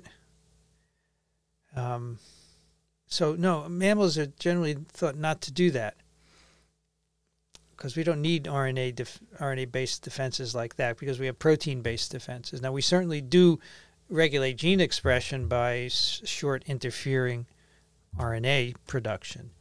And those are made, they can be processed from pre-mRNAs for sure. So could you make it from an mRNA vaccine?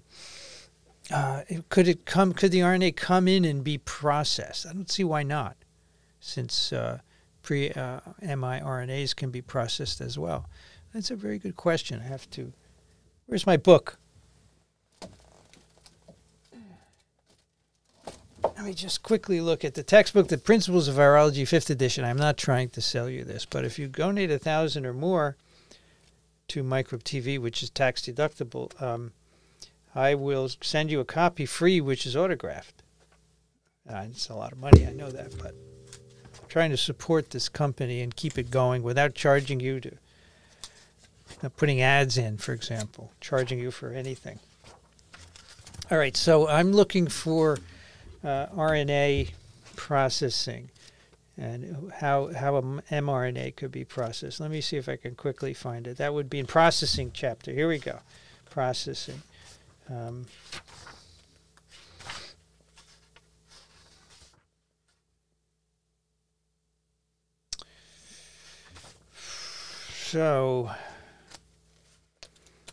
So yes, if the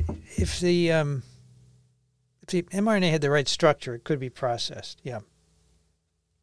But I think most often it happens when RNAs are replicating and you have double-stranded forms, which are then processed. So I think it's not very likely. Sorry it took so long to get that.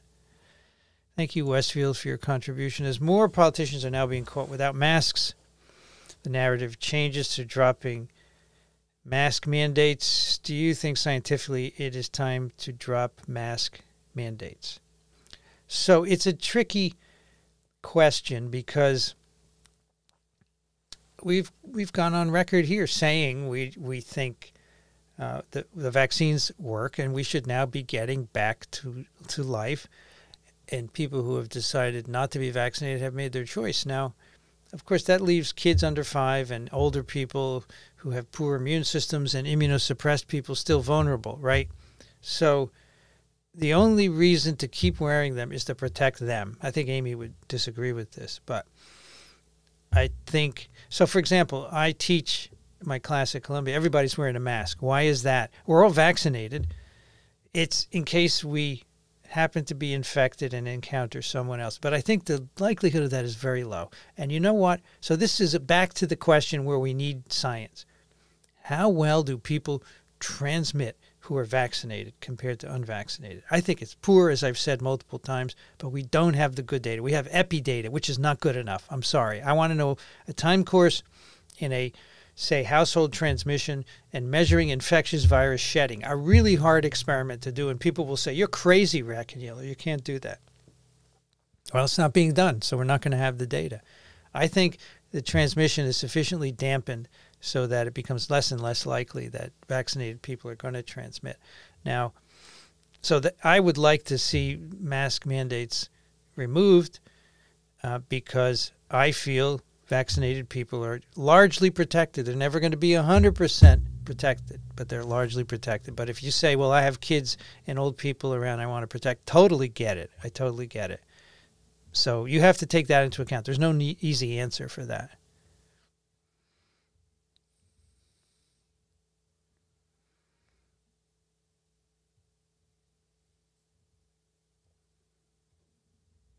I am 3 times vaxxed, tested positive on 120. I feel fine. On 2-1, I rapid tested positive. No, you're not necessarily still contagious. No. I think you could be shedding very little virus at that point.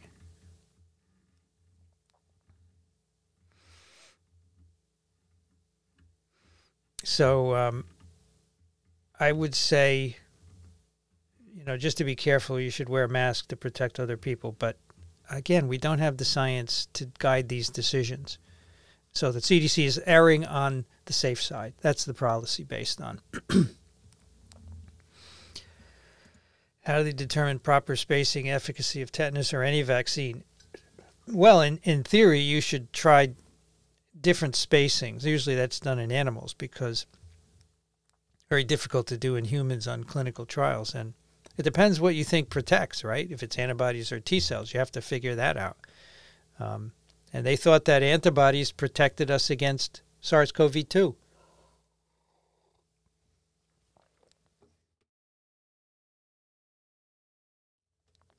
They still do. And there's some correlative support of that, but it's not great. So that's how that would be done. Dr. Griffin is in Ghana. Yeah, he's been traveling around. I think he's at a medical school right now. Friday, we are recording his update from Ghana. It's number 100. How about that, right?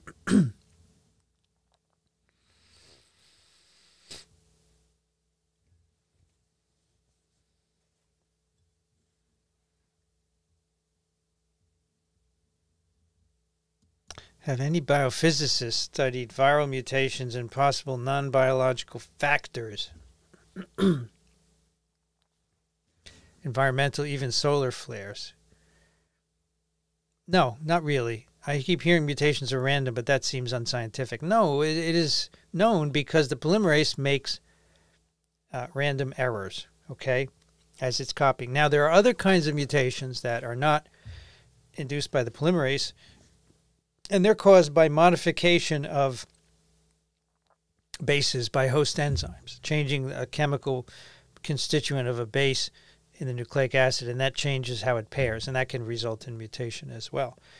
And so those can be dependent on the host cell, actually. So there's an amount of randomness, and then there's an amount of contribution of the host cell.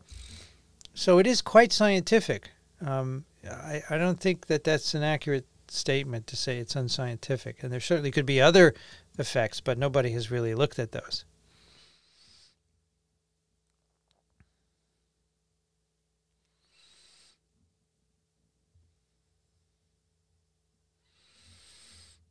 The active site in the main protease in all coronas is supposedly highly conserved. Will this have an impact on the development of resistance? No, because the protease can change outside of the active site and still give you resistance, right? So it doesn't matter. And we know this because other viral proteases have had inhibitors developed for them, and we get resistance.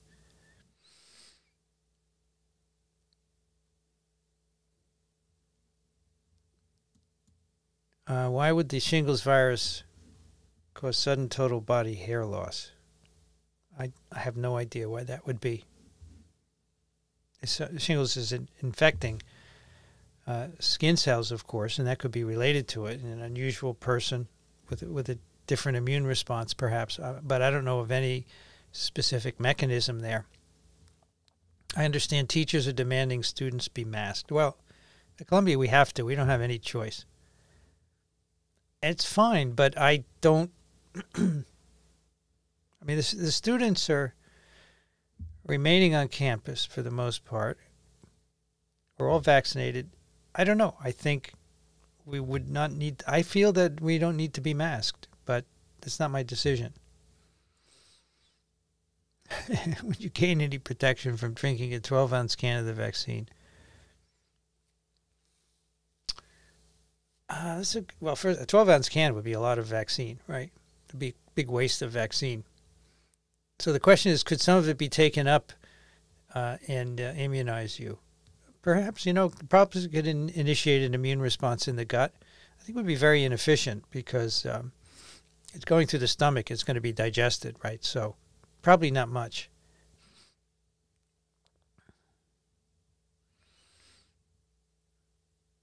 Not seeing much long-haul COVID and Delta and Omicron variants in my groups. Any comparative data stats?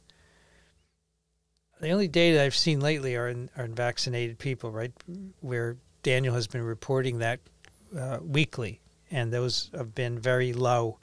But Delta Omicron, I haven't seen any new data, not yet. But I expect we will, right? Animals are getting COVID. Will they generate new strains? Yeah, I mean, they could. But there's, as I said before, there's a suggestion that the mouse is the origin of Omicron, but it's by no means proven. So I think we need to do sampling of wildlife to see what's circulating there and make sure that nothing is arising that could be of concern. Now, it's what's of concern? That's the question, right? If we see something, how do we know what it means? We don't. We only know what it means after it's begun to spread in people. So nevertheless, I think we need to figure out what's circulating in what animals, and we don't know that enough.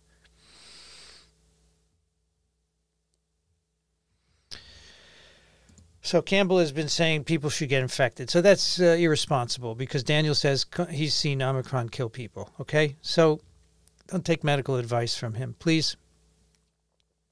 Yeah, he's a nurse. It's fine. He's allowed to give some medical advice, but in terms of telling yourself to get infected, that's inappropriate. Sorry.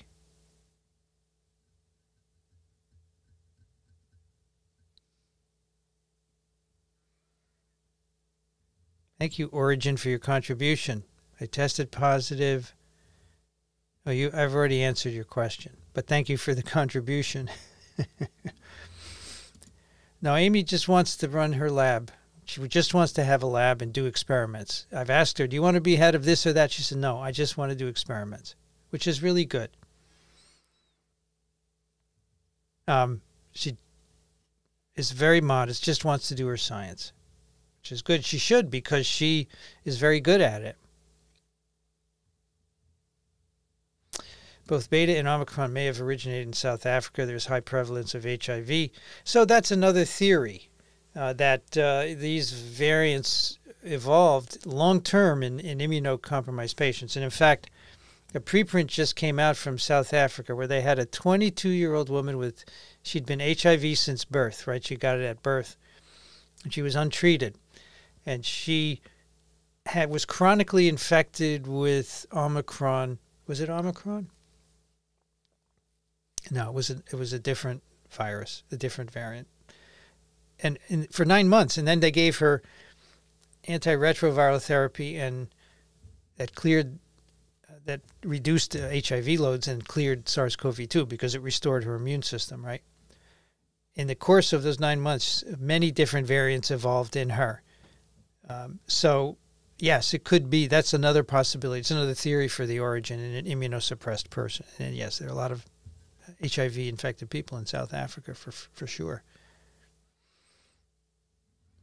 Since the COVID tests are free, I'm tempted to order them even though I'm boosted and I feel fine. Are they worth using just out of curiosity? Well, it's always good to be curious. You could say, all right, am I positive? But then what would you do? There's nothing you would do. I guess you may say, oh, well, I'll stay home for 5 days to just keep other people safe. But I would say the biggest reason is if you're curious, you want to do the test and see, yeah, sure, why not?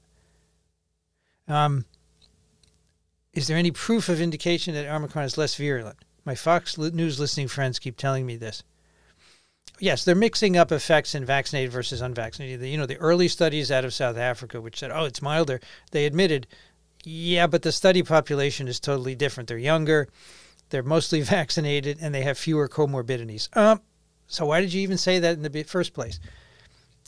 And Daniel, on the other hand, says, all of my hospitalized patients are unvaccinated and Omicron infected. And I don't see any mild infections with Omicron.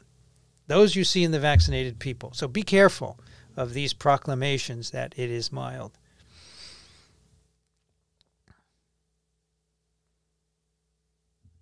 Isn't the start of symptoms from either vaccination or infection an indication of the start of clearing the infection?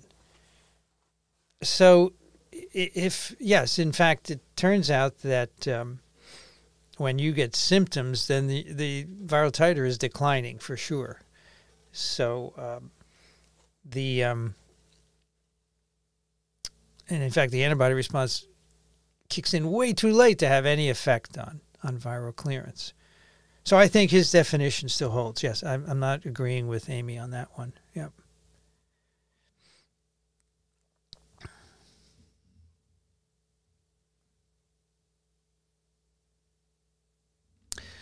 Could nanoparticles from automotive wheel traffic enter our cells through the lungs? Are there more airborne nanoparticles, and does this impact us? Well, this is not my field, but I do know that we have our fruit and vegetables are full of plastic nanoparticles, right?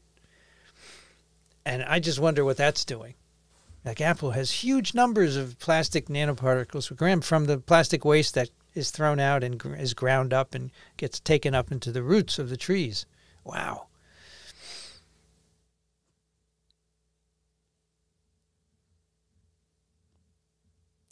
Deer and other animals are drinking from a stream where there's septic runoff. Yeah, but I think the amount of infectious virus in that is very low. These are all pieces of RNA they're picking up in sewage, so I'm not worried about that. But there are other ways that deer can get infected, for sure. Absolutely. Last I heard, BA2, yeah, the Omicron variant was at 8%. Do you think it will grow more? In many places, it seems to be fitter than Omicron. So the problem is now that the wave is ending, right? So if there's not an immediate one, there's nothing to displace. So, but it's also asynchronous in different parts of the country. So it could displace in areas where there's still high rates of infection, which there certainly are in some places, right?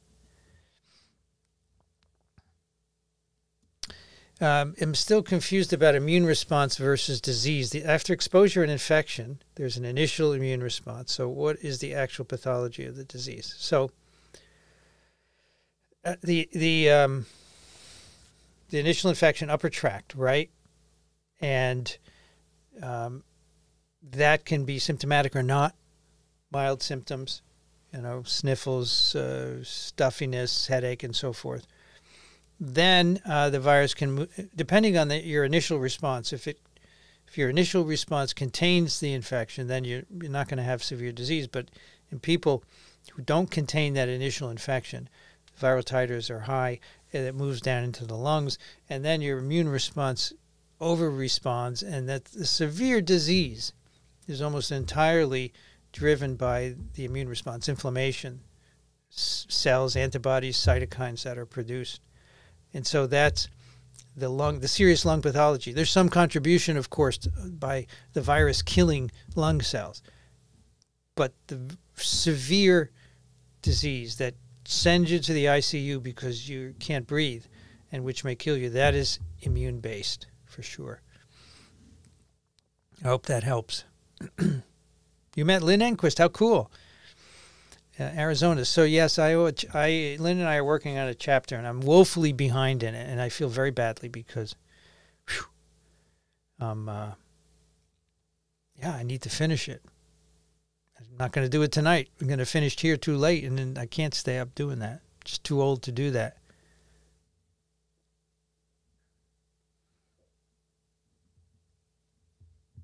All right, 10:30. We should go a little more, right? Not huge.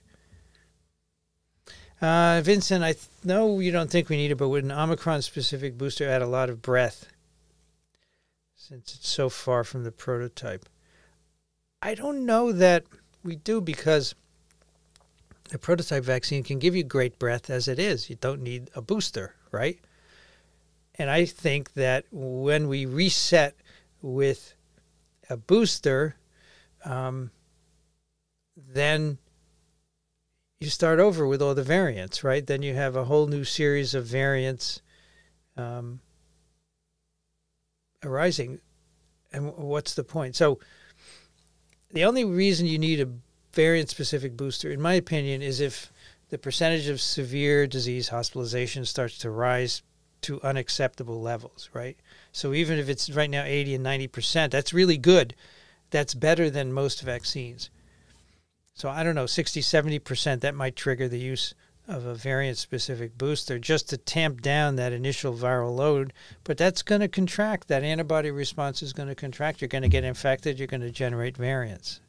I think the key now is to try and get more people vaccinated with the vaccines that we have. We don't need we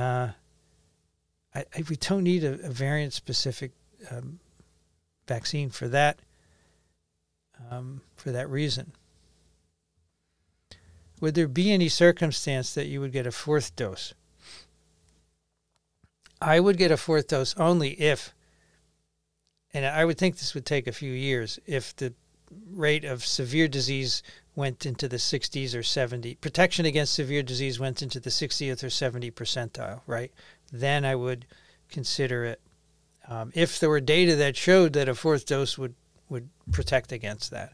And the same with a variant-specific dose. And I want to see the data not just in the immediate months after the vaccination, but 6 to 8 months later when the antibody levels contract. How does that do against severe disease? I don't care about high antibody levels. I want to know later, when you depend on a memory response that takes a couple of days to kick in, how does that vaccine do? That's what's important. Can viruses produce proteins to make it difficult for other viruses to infect the same host? Yes. They do. So, for example, retroviruses often put a lot of a certain protein in the cell that would prevent other retroviruses from getting in and infecting. So yes, it happens, and there are multiple examples of that. Have I discovered any new wines during the pandemic? I have discovered. I knew these before, but I've gotten more into it. Any red wine from Paso Robles I find is amazing. You can't buy a cheap one. Even the cheapest ones are fantastic. And I also found a local store with a lot of great Italian reds, which are fabulous. All different kinds of grapes. Really nice. It's a good outcome. Is a vaccinated patient with comorbidity better protected than an unvaccinated patient with the same?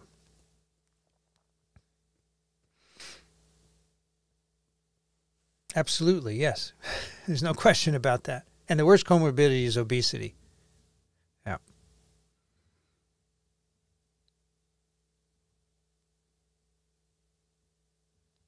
Okay, now we are talking about Sarah Jessica Parker. Okay, thank you, Andrea, for your contribution. We appreciate it.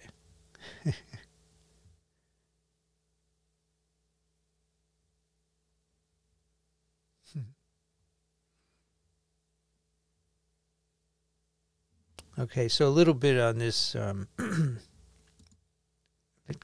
in bats, it's a MERS variant, but only detected in the lab in animals, not humans. Okay, good.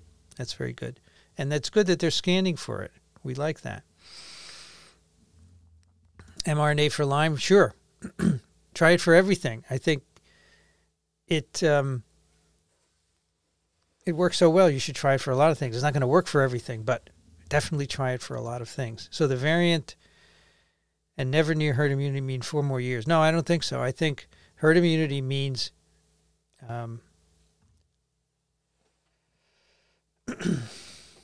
reducing transmission, reducing shedding, not zero.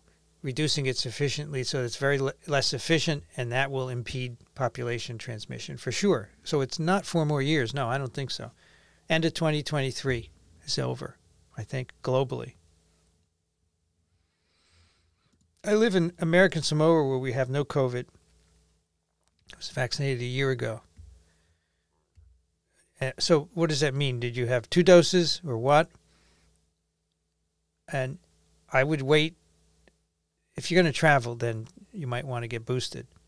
But if you start to have community spread, then yes, get a booster. That would be a good idea. Thank you, Ian, for your contribution. TWIB donations were fraud because Ian donates so often. Thank you. And I still didn't get the thing you sent, Ian. It hasn't arrived at Columbia, just so you know. Circle back. I don't know what circle back is. Let's look it up. Circle back. Circle back.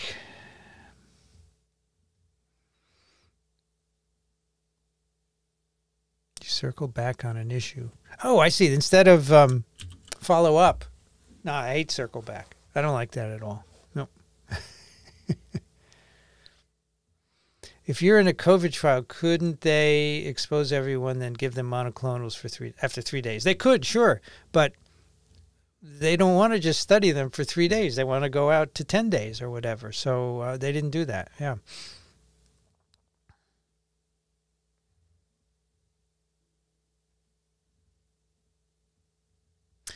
I think you once told us this at Virology Live. What is the replication rate of SARS-CoV-2? So you want to know what's the one-step growth curve? I think it's 24 hours, if I'm not mistaken. All right, let's move down here. I know we have a lot of great questions, but we should wrap this up because it is 10:30. Kept moderators late. Thank you, Michael, for your contribution. Mucosal surfaces in the nasal passage elicit a B-cell response that increase local levels of IgA. When challenged, will the U.S. do an EUA for Covaxin, a nasal vaccine that can boost this immune response? Wait a minute. Let's check on this. Let's see. Covaxin is injected. It's not a nasal vaccine.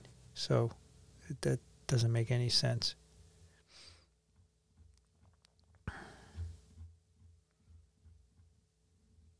G-Dub, thank you. If I'm double vaxxed and boosted and had Omicron, would it fair to say that you're pretty protected? Yeah.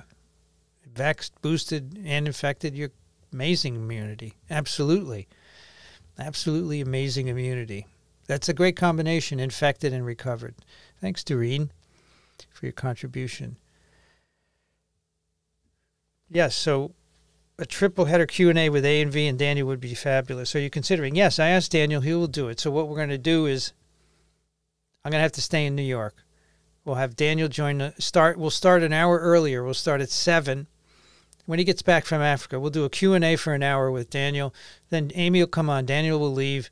Amy will stick around for her hour, and then I'll wrap it up, okay? We will do that. Maybe we could do more than one. So, yes, we're going to do that for sure.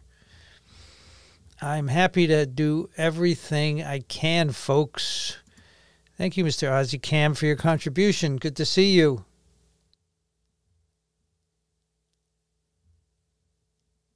Alan Dove sounds like the brainy tall penguin in Penguins of Madagascar. I'll take your word for it. I haven't heard that or haven't seen it. Thank you, Jerry, for your contribution. Really appreciate it. Great chats amongst yourselves as well here. I think that's great. I'm glad we have a little community. I think, yes, Amy should go talk to Rogan. That would be fine. I totally agree with you. I've told her she should go, but she doesn't want to go. She said I should go. Thank you, Overjoyed, for your contribution. Really appreciate it. Thanks for coming back and contributing every week.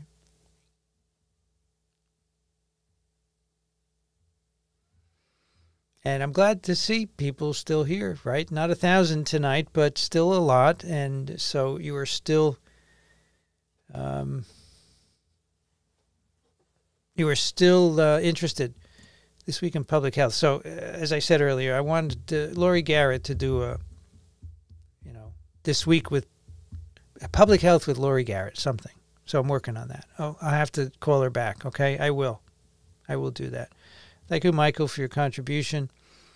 Mexican health authorities don't plan to vaccinate those under 15. They say they're low risk. I hope they feel world pressure to do so. I don't think it's not fair to say they are at lower risk, but they're not zero risk. And what if your kid dies? How would you feel about that because you didn't vaccinate them? I think that's horrible. You should protect them. There's no negative to protecting them. Thank you for your contribution, Jaspal. Really appreciate it. All right, that seems to be it. Thanks, everybody. Thanks, moderators, Tom, Les, Steph, Frank, Vanity Nutrition. Thanks for coming tonight. And be safe, everyone. Bring your questions back next week, 8:30 Eastern, so that I get home after my lecture. Right, I can't guarantee my lectures end at 5:30, and I'm not sure I could get home in time for an 8 o'clock. So until then, 8:30, and then we'll go back to 8. And stay safe. Thank you. Great to see you all. And good night. Thank you, folks.